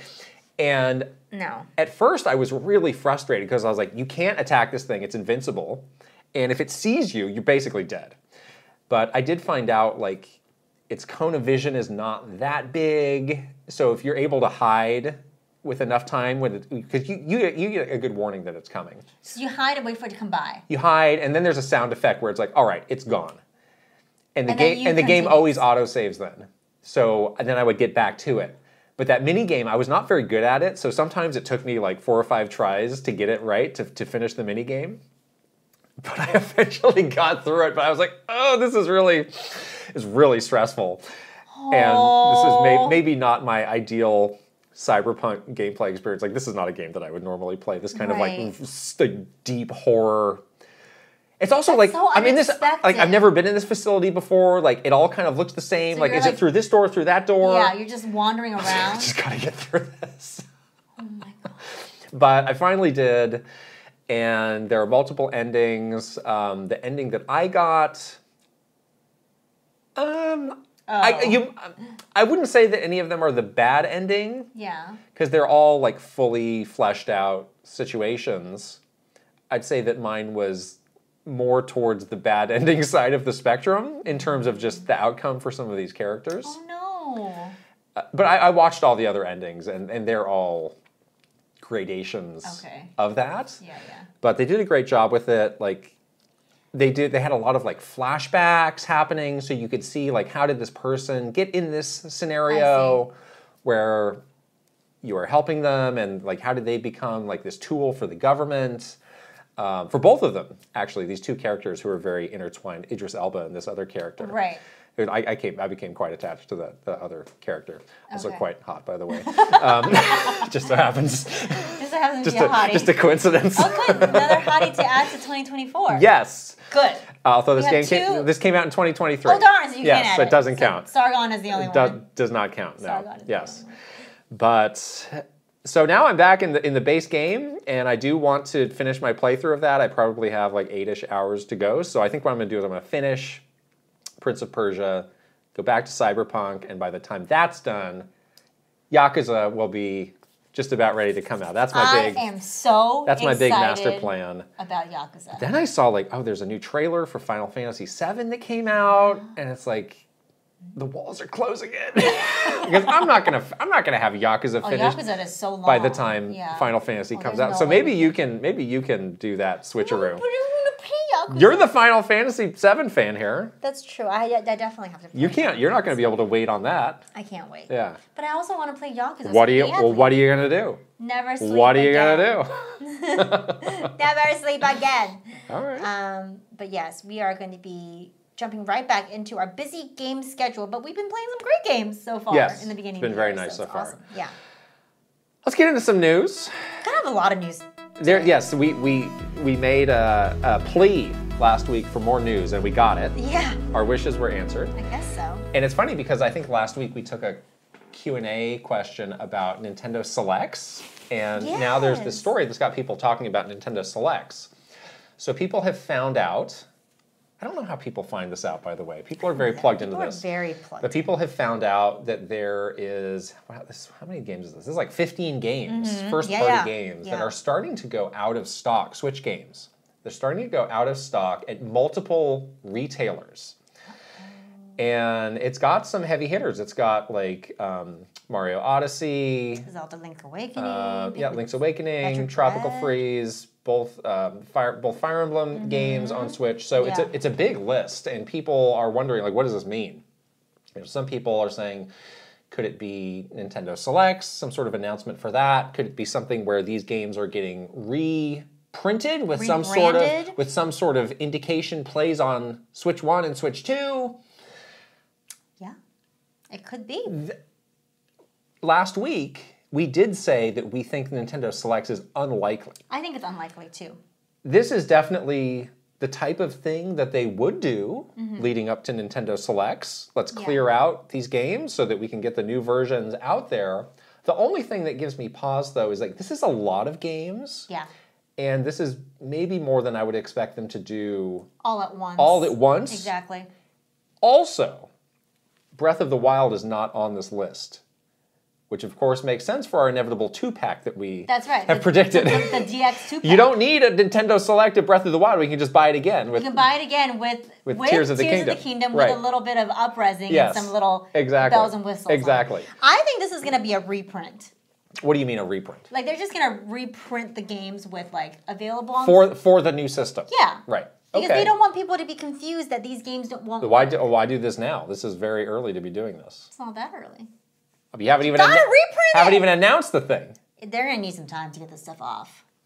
Physical games, you got to take it all off. All right. This bodes well for backwards compatibility, though. So sticker, you can just put a sticker on it? A stickering campaign? We had a whole stickering thing. That was so annoying.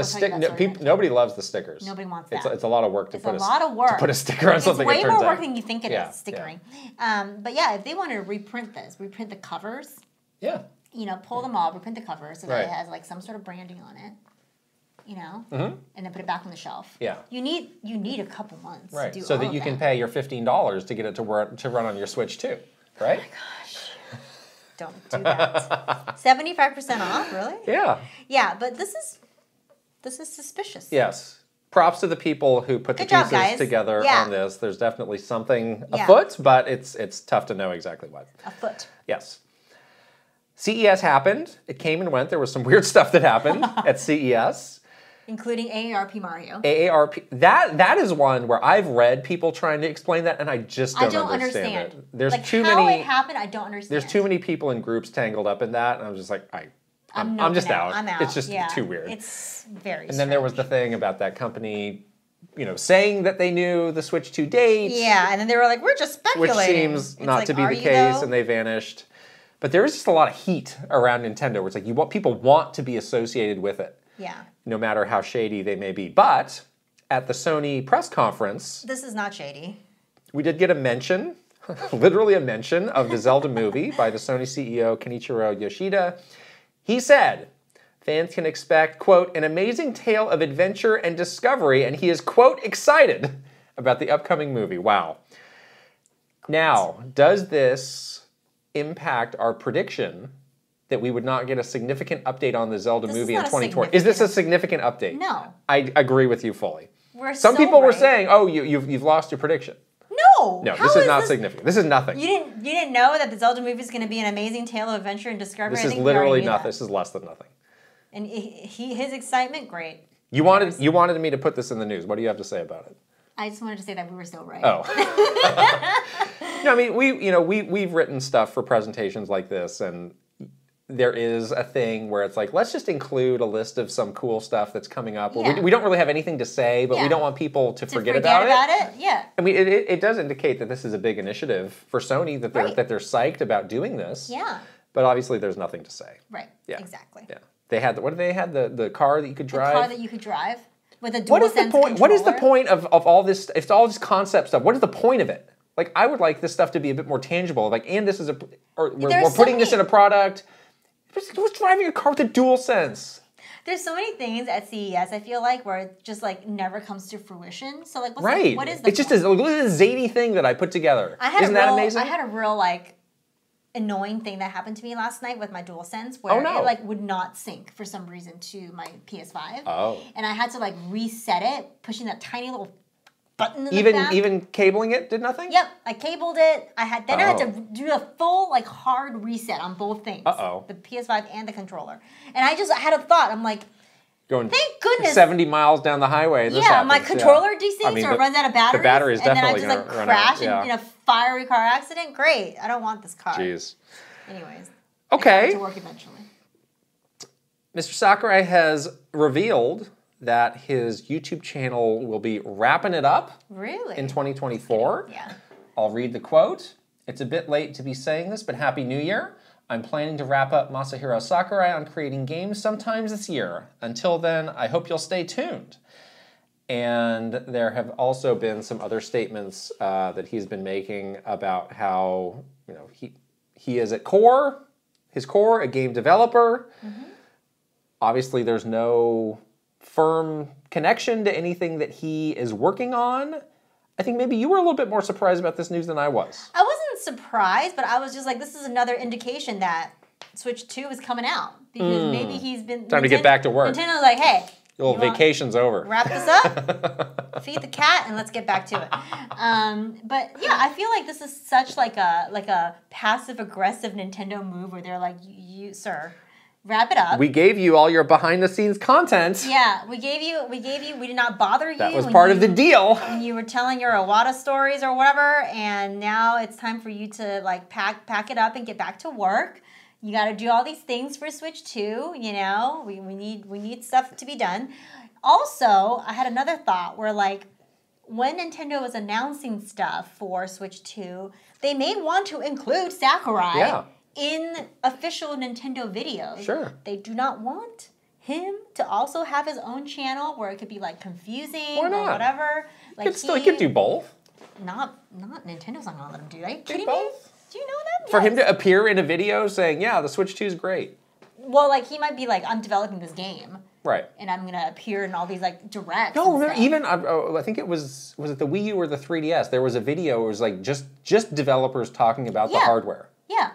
There were no games mentioned. He could be He could be in that, all in many of those videos. And I don't think the Switch 2 is truly a breakthrough in interactive entertainment. But yeah, I think Nintendo does not like that. He has his own thing, and he can be out there saying his own stuff when he's going to be appearing officially on Nintendo's content. So they told him, pack it up. Yeah, I mean, shut her down. I always felt like there was, a limit to how much he could share on this, and I never felt like, oh, he's retired from games to do this forever. Absolutely not. Like, I always saw it as a nice break for him to do something different that still engages his brain and is still around games, but does give him a chance to rest and get some new perspectives and do something different. So I'm not surprised that it's ending. He's done so much. So awesome. Really at no benefit to himself. Right.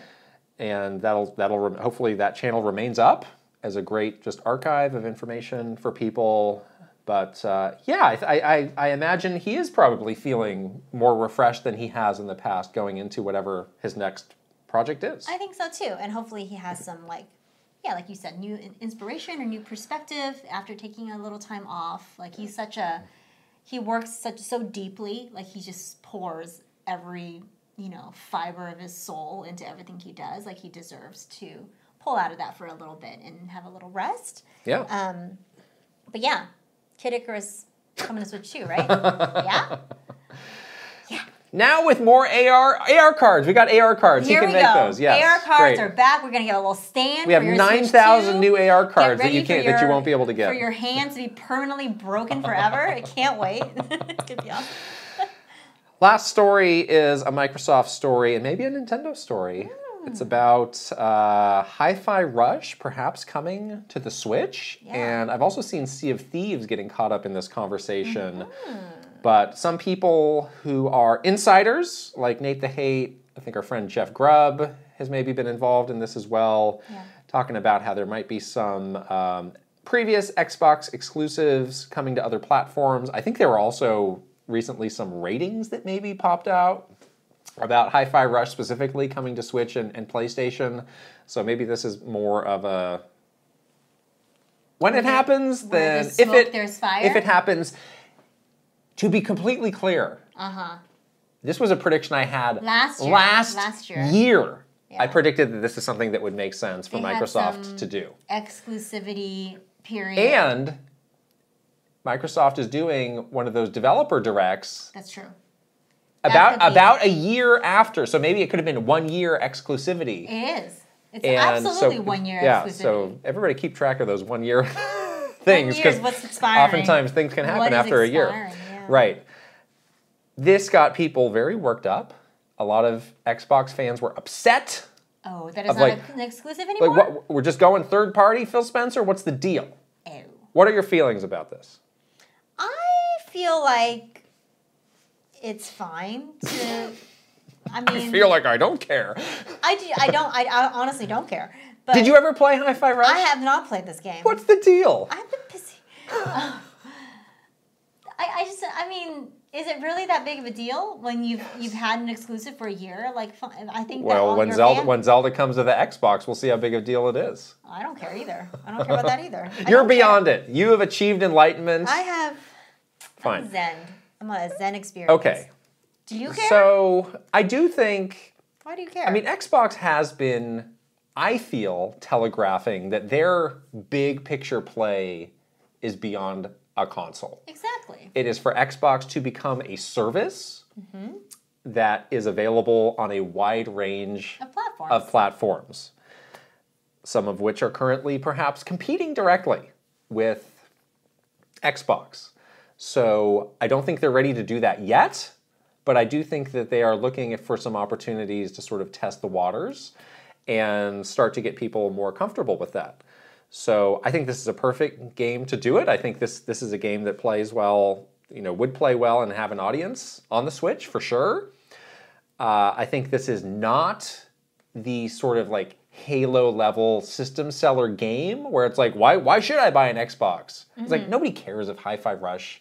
Like nobody's making a decision to buy an Xbox or not based on what Hi-Fi Rush is on.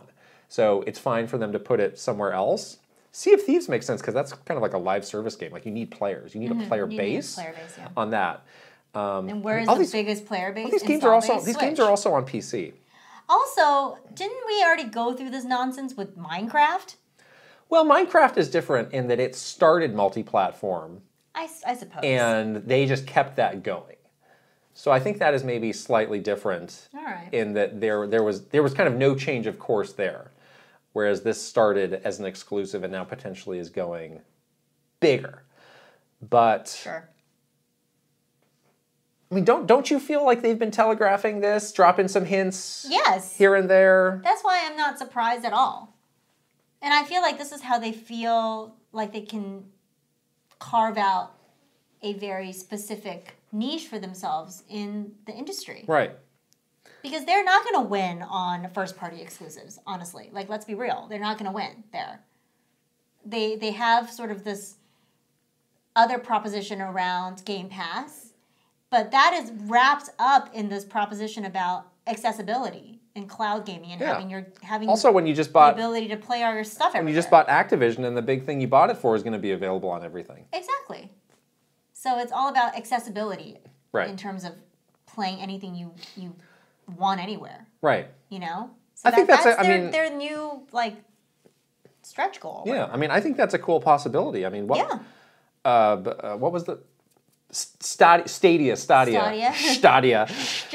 I mean, that was something that didn't work for a variety of reasons, but I mean, the streaming tech is pretty good now. Yeah, I mean, maybe not the one Nintendo's got for their streaming games. This is why they need Xbox. But I mean, the Xbox streaming is like really good.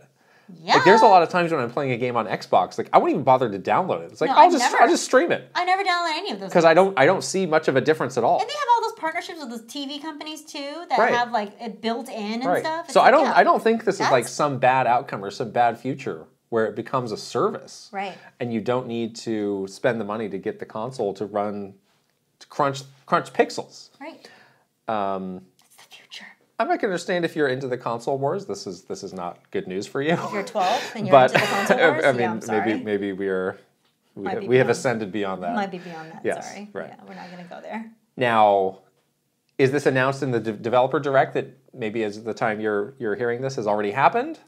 I'm not sure that's perfect news for that because I don't think so. I think that's for the Xbox audience. I was going to say that you want to focus on telling the Xbox audience with new cool things that they're going to get excited about. Right. So they might announce it in a Nintendo Direct. Yeah. Are we on that watch now? Are we on it? I think we're getting close. I think we're getting close to being on that watch. February or something, but it's not February yet. Yeah. That's the news. A very healthy news section after a couple weeks of not. Yeah. And it's almost time to get into some questions from our community. But did you know that every question we get comes from our wonderful, beautiful Patreon community? That's right. They are supporting us through all sorts of great ways. And if you're not part of our lovely Patreon community yet, join us please at patreon.com/Kit and Krysta. We take all of our questions for this podcast from them, as you said, but we also give them a ton of exclusive content. Yes. Like bonus Q&As. We answer the spicy questions just for our Patreon family. They also get early access to our podcast and a lot of our other content. We do a weekly behind the scenes. We do monthly meetups. Lots of fun things happening over at Patreon. That's right. Check it out.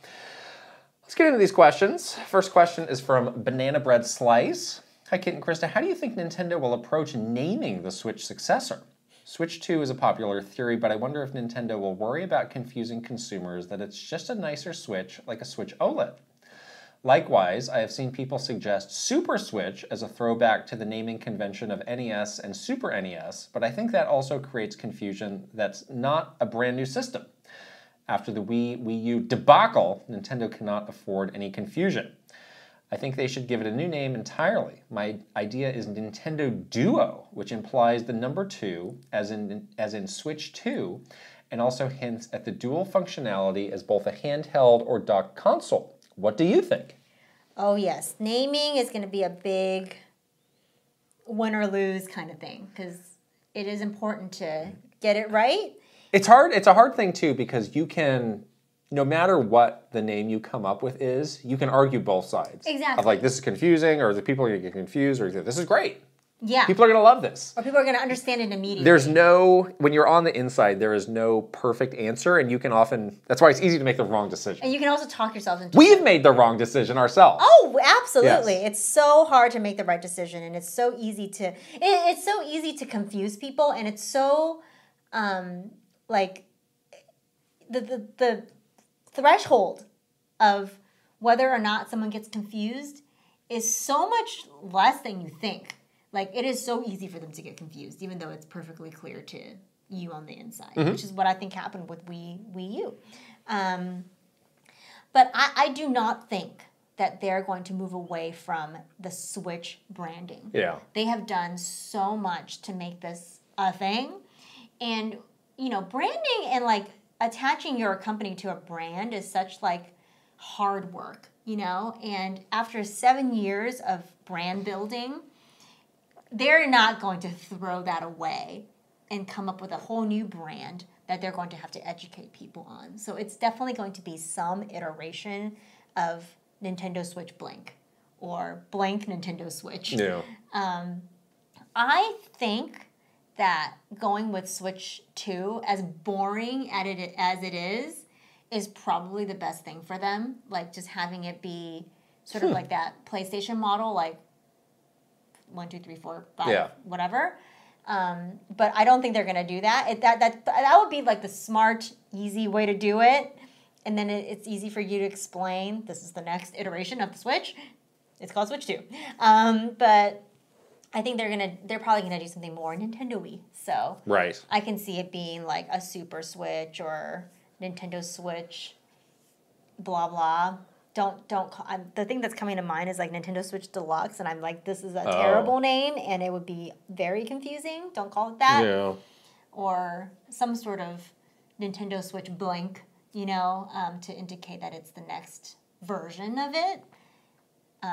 But yeah, I think they might overthink this and get themselves into kind of a bad situation with the name. Yeah. Yeah, Switch 2, I mean, is just what the community has kind of informally agreed is like, yeah, that's what we're going to call it until we know. You don't think so? So I don't, I think there's a lot of different scenarios. That's definitely one of them. I think, you know, PlayStation, though, like it's always been PlayStation, always will be PlayStation. Right. Switch, it may not always be the thing that Nintendo's making. But it's going to be this thing for like a little bit longer. Sure. So until they do like a whole redesign and a new one. I think it's a fine name. I think it accomplishes what you need it to. Well, what would you like the name to be? The Super Switch also does, you know, roughly the same. Roughly? Sort of thing. Roughly? You don't have a name. I don't have a name in mind, but you do need to avoid the half step kind of thing.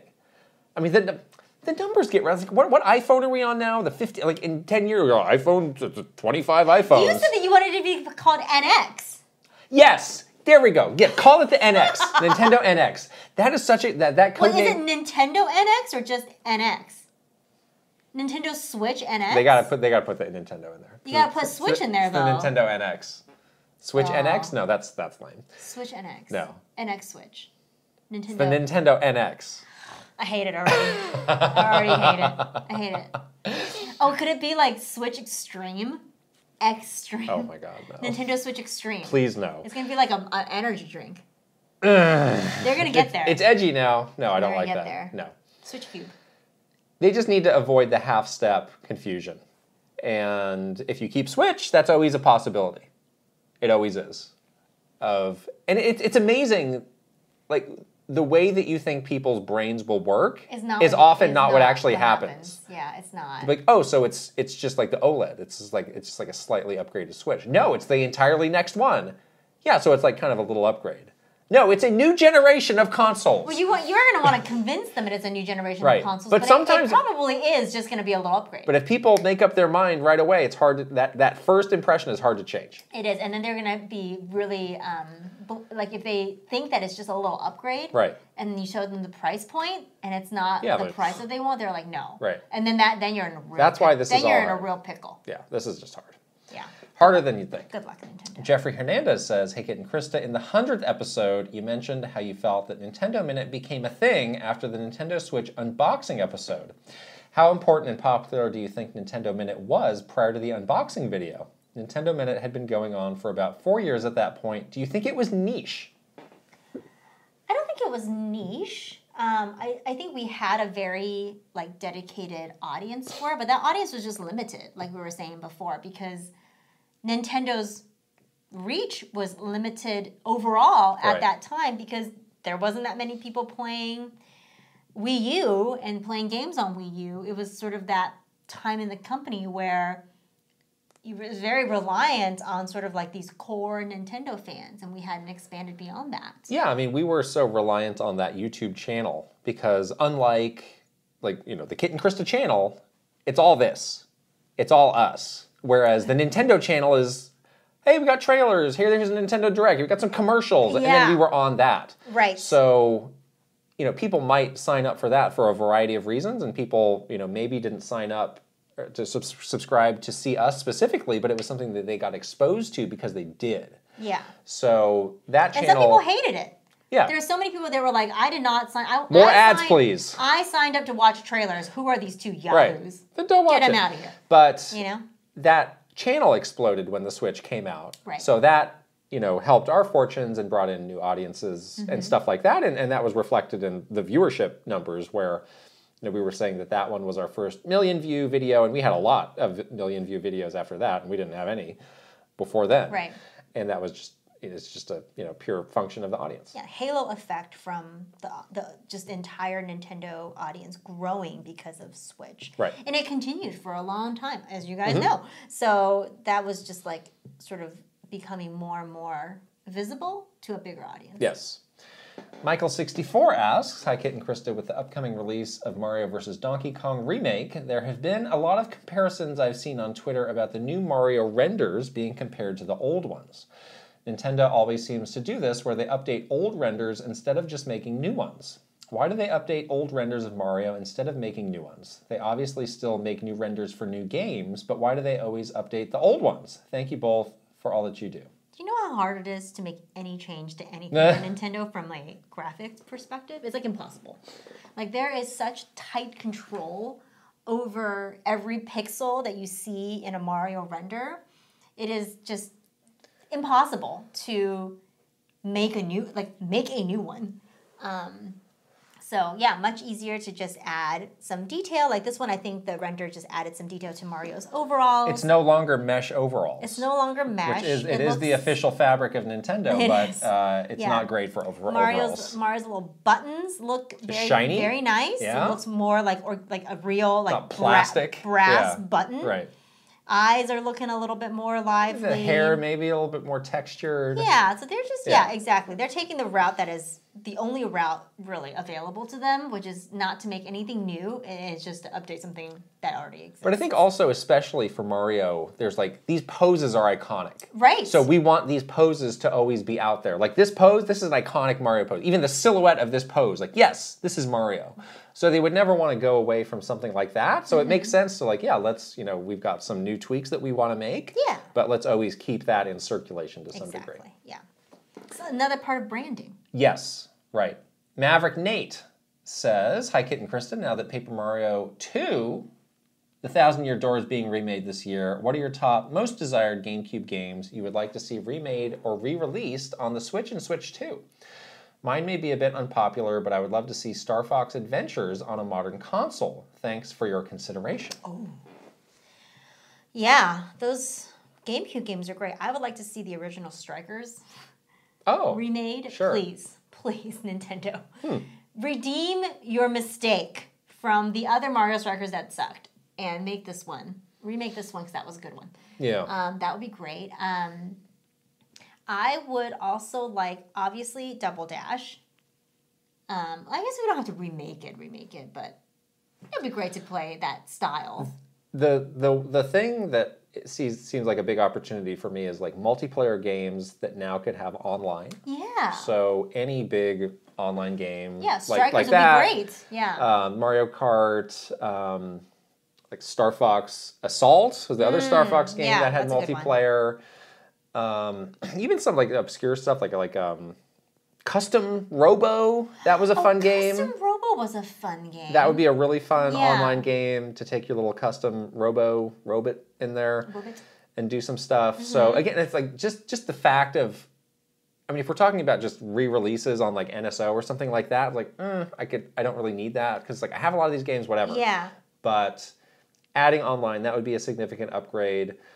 But if they do want to go all out and do, you know, a significant like a overhaul, remake? A full remake, like we've been talking about this, you know, F-Zero GX, like, yeah, that's cool. That's different. That's cool. I'd like that. Yeah, exactly.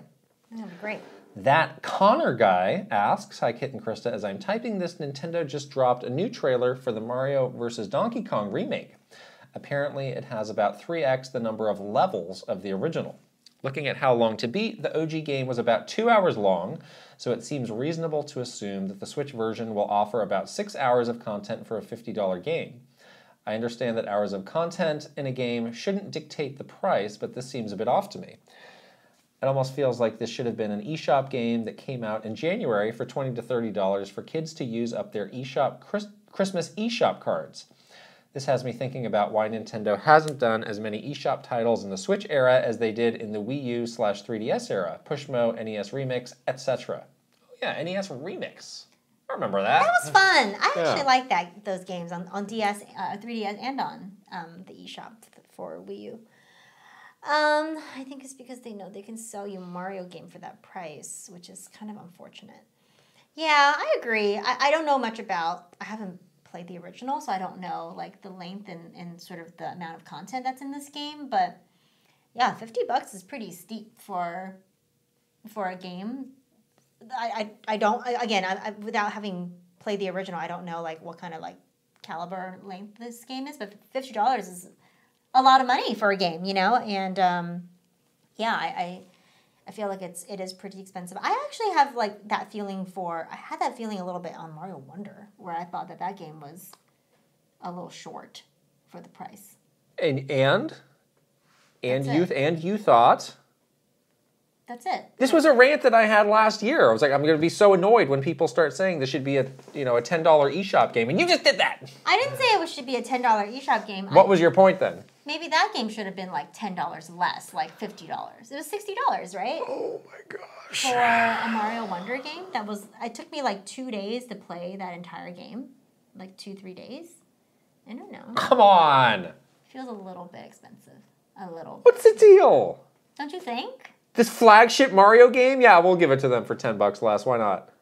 I mean, they're not going to do Enjoy spending $70 for it next time. I know. Get ready for that. I'm just saying, like, it is a little lacking in terms Well, maybe you of should have enjoyed the online features more than you did. It sounds like it's your fault. Maybe they should have not done that and made the game cheaper. Wow. Anyways, what do you You think? just said that this is a Mario game, so it's $50. That's what I'm saying. This is a 2D Mario game. That's what they're doing, But they should though. drop the price for that? That's what they're doing. I'm not saying that they're gonna. I'm just saying that is what they're doing to you, the customer, the person that's paying $50. Get out of here. It's because they know they can. Because it's Mario. Because they know they can. And that's fine. Because Mario, of course. I'm not going to react to this. I'm just going to pretend you didn't say that. The question about the eShop, I mean, I think they learned, like, yeah, the eShop is covered. There's a lot of stuff there. People are making games for that. We don't really need to get involved in that very much. Yeah. So they're probably thinking, yeah, we'll stick to really high-end stuff that can be really just distributed all sorts of ways and really push it that way. Because, yeah, I mean, as stuff gets bigger and bigger, they're probably less and less interested in smaller scale stuff. Versus the 3DS and Wii, were like, we just need traction on anything. We need content. Yeah. We just need some game. And we have this new eShop that we need to show what it can do. Right. We need to like fill it with something. Right. Because again, when the eShop launched on the 3DS, that was like so sad. There was nothing. I was buying trash on that because I was like, I just want to buy something on this. I'll buy this trash. I remember I bought some golf game. It was trash. Because I was like, this is probably bad, but I just want to get something from it. Yeah, if it exists, you should have something. It was so bad. Yeah. Last question's from VGM Life. Hi, Kit and Krysta. With the upcoming release of the Apollo Justice Ace Attorney trilogy, when is that coming out? This week, I think. Oh, wow. I've recently been thinking about another text-heavy adventure game, specifically Famicom Detective Club. I was wondering if you could speak to its marketing. It's an interesting game from a historical standpoint, but it also seems like the epitome of the word niche. What was the thinking inside NOA as you approached introducing this game to the West? Yeah, I remember this game, and like it definitely immediately went into the category of like we're not going to support it that much. Pack and ship. That's right. Not to be like we didn't actually do real pack and ship though. Yeah, our pack and ships were like we wanted to do real pack and ship because we knew that it was like a lot of resources to do it for every not allowed. game. But it's not allowed actually to do that at Nintendo. I've worked on some real pack and ship stuff that you'd be surprised of. Like this deserves a lot more than a pack and ship, but it's all we're doing. Yeah. We should have done more. I think they did interviews for this. Yeah, they did.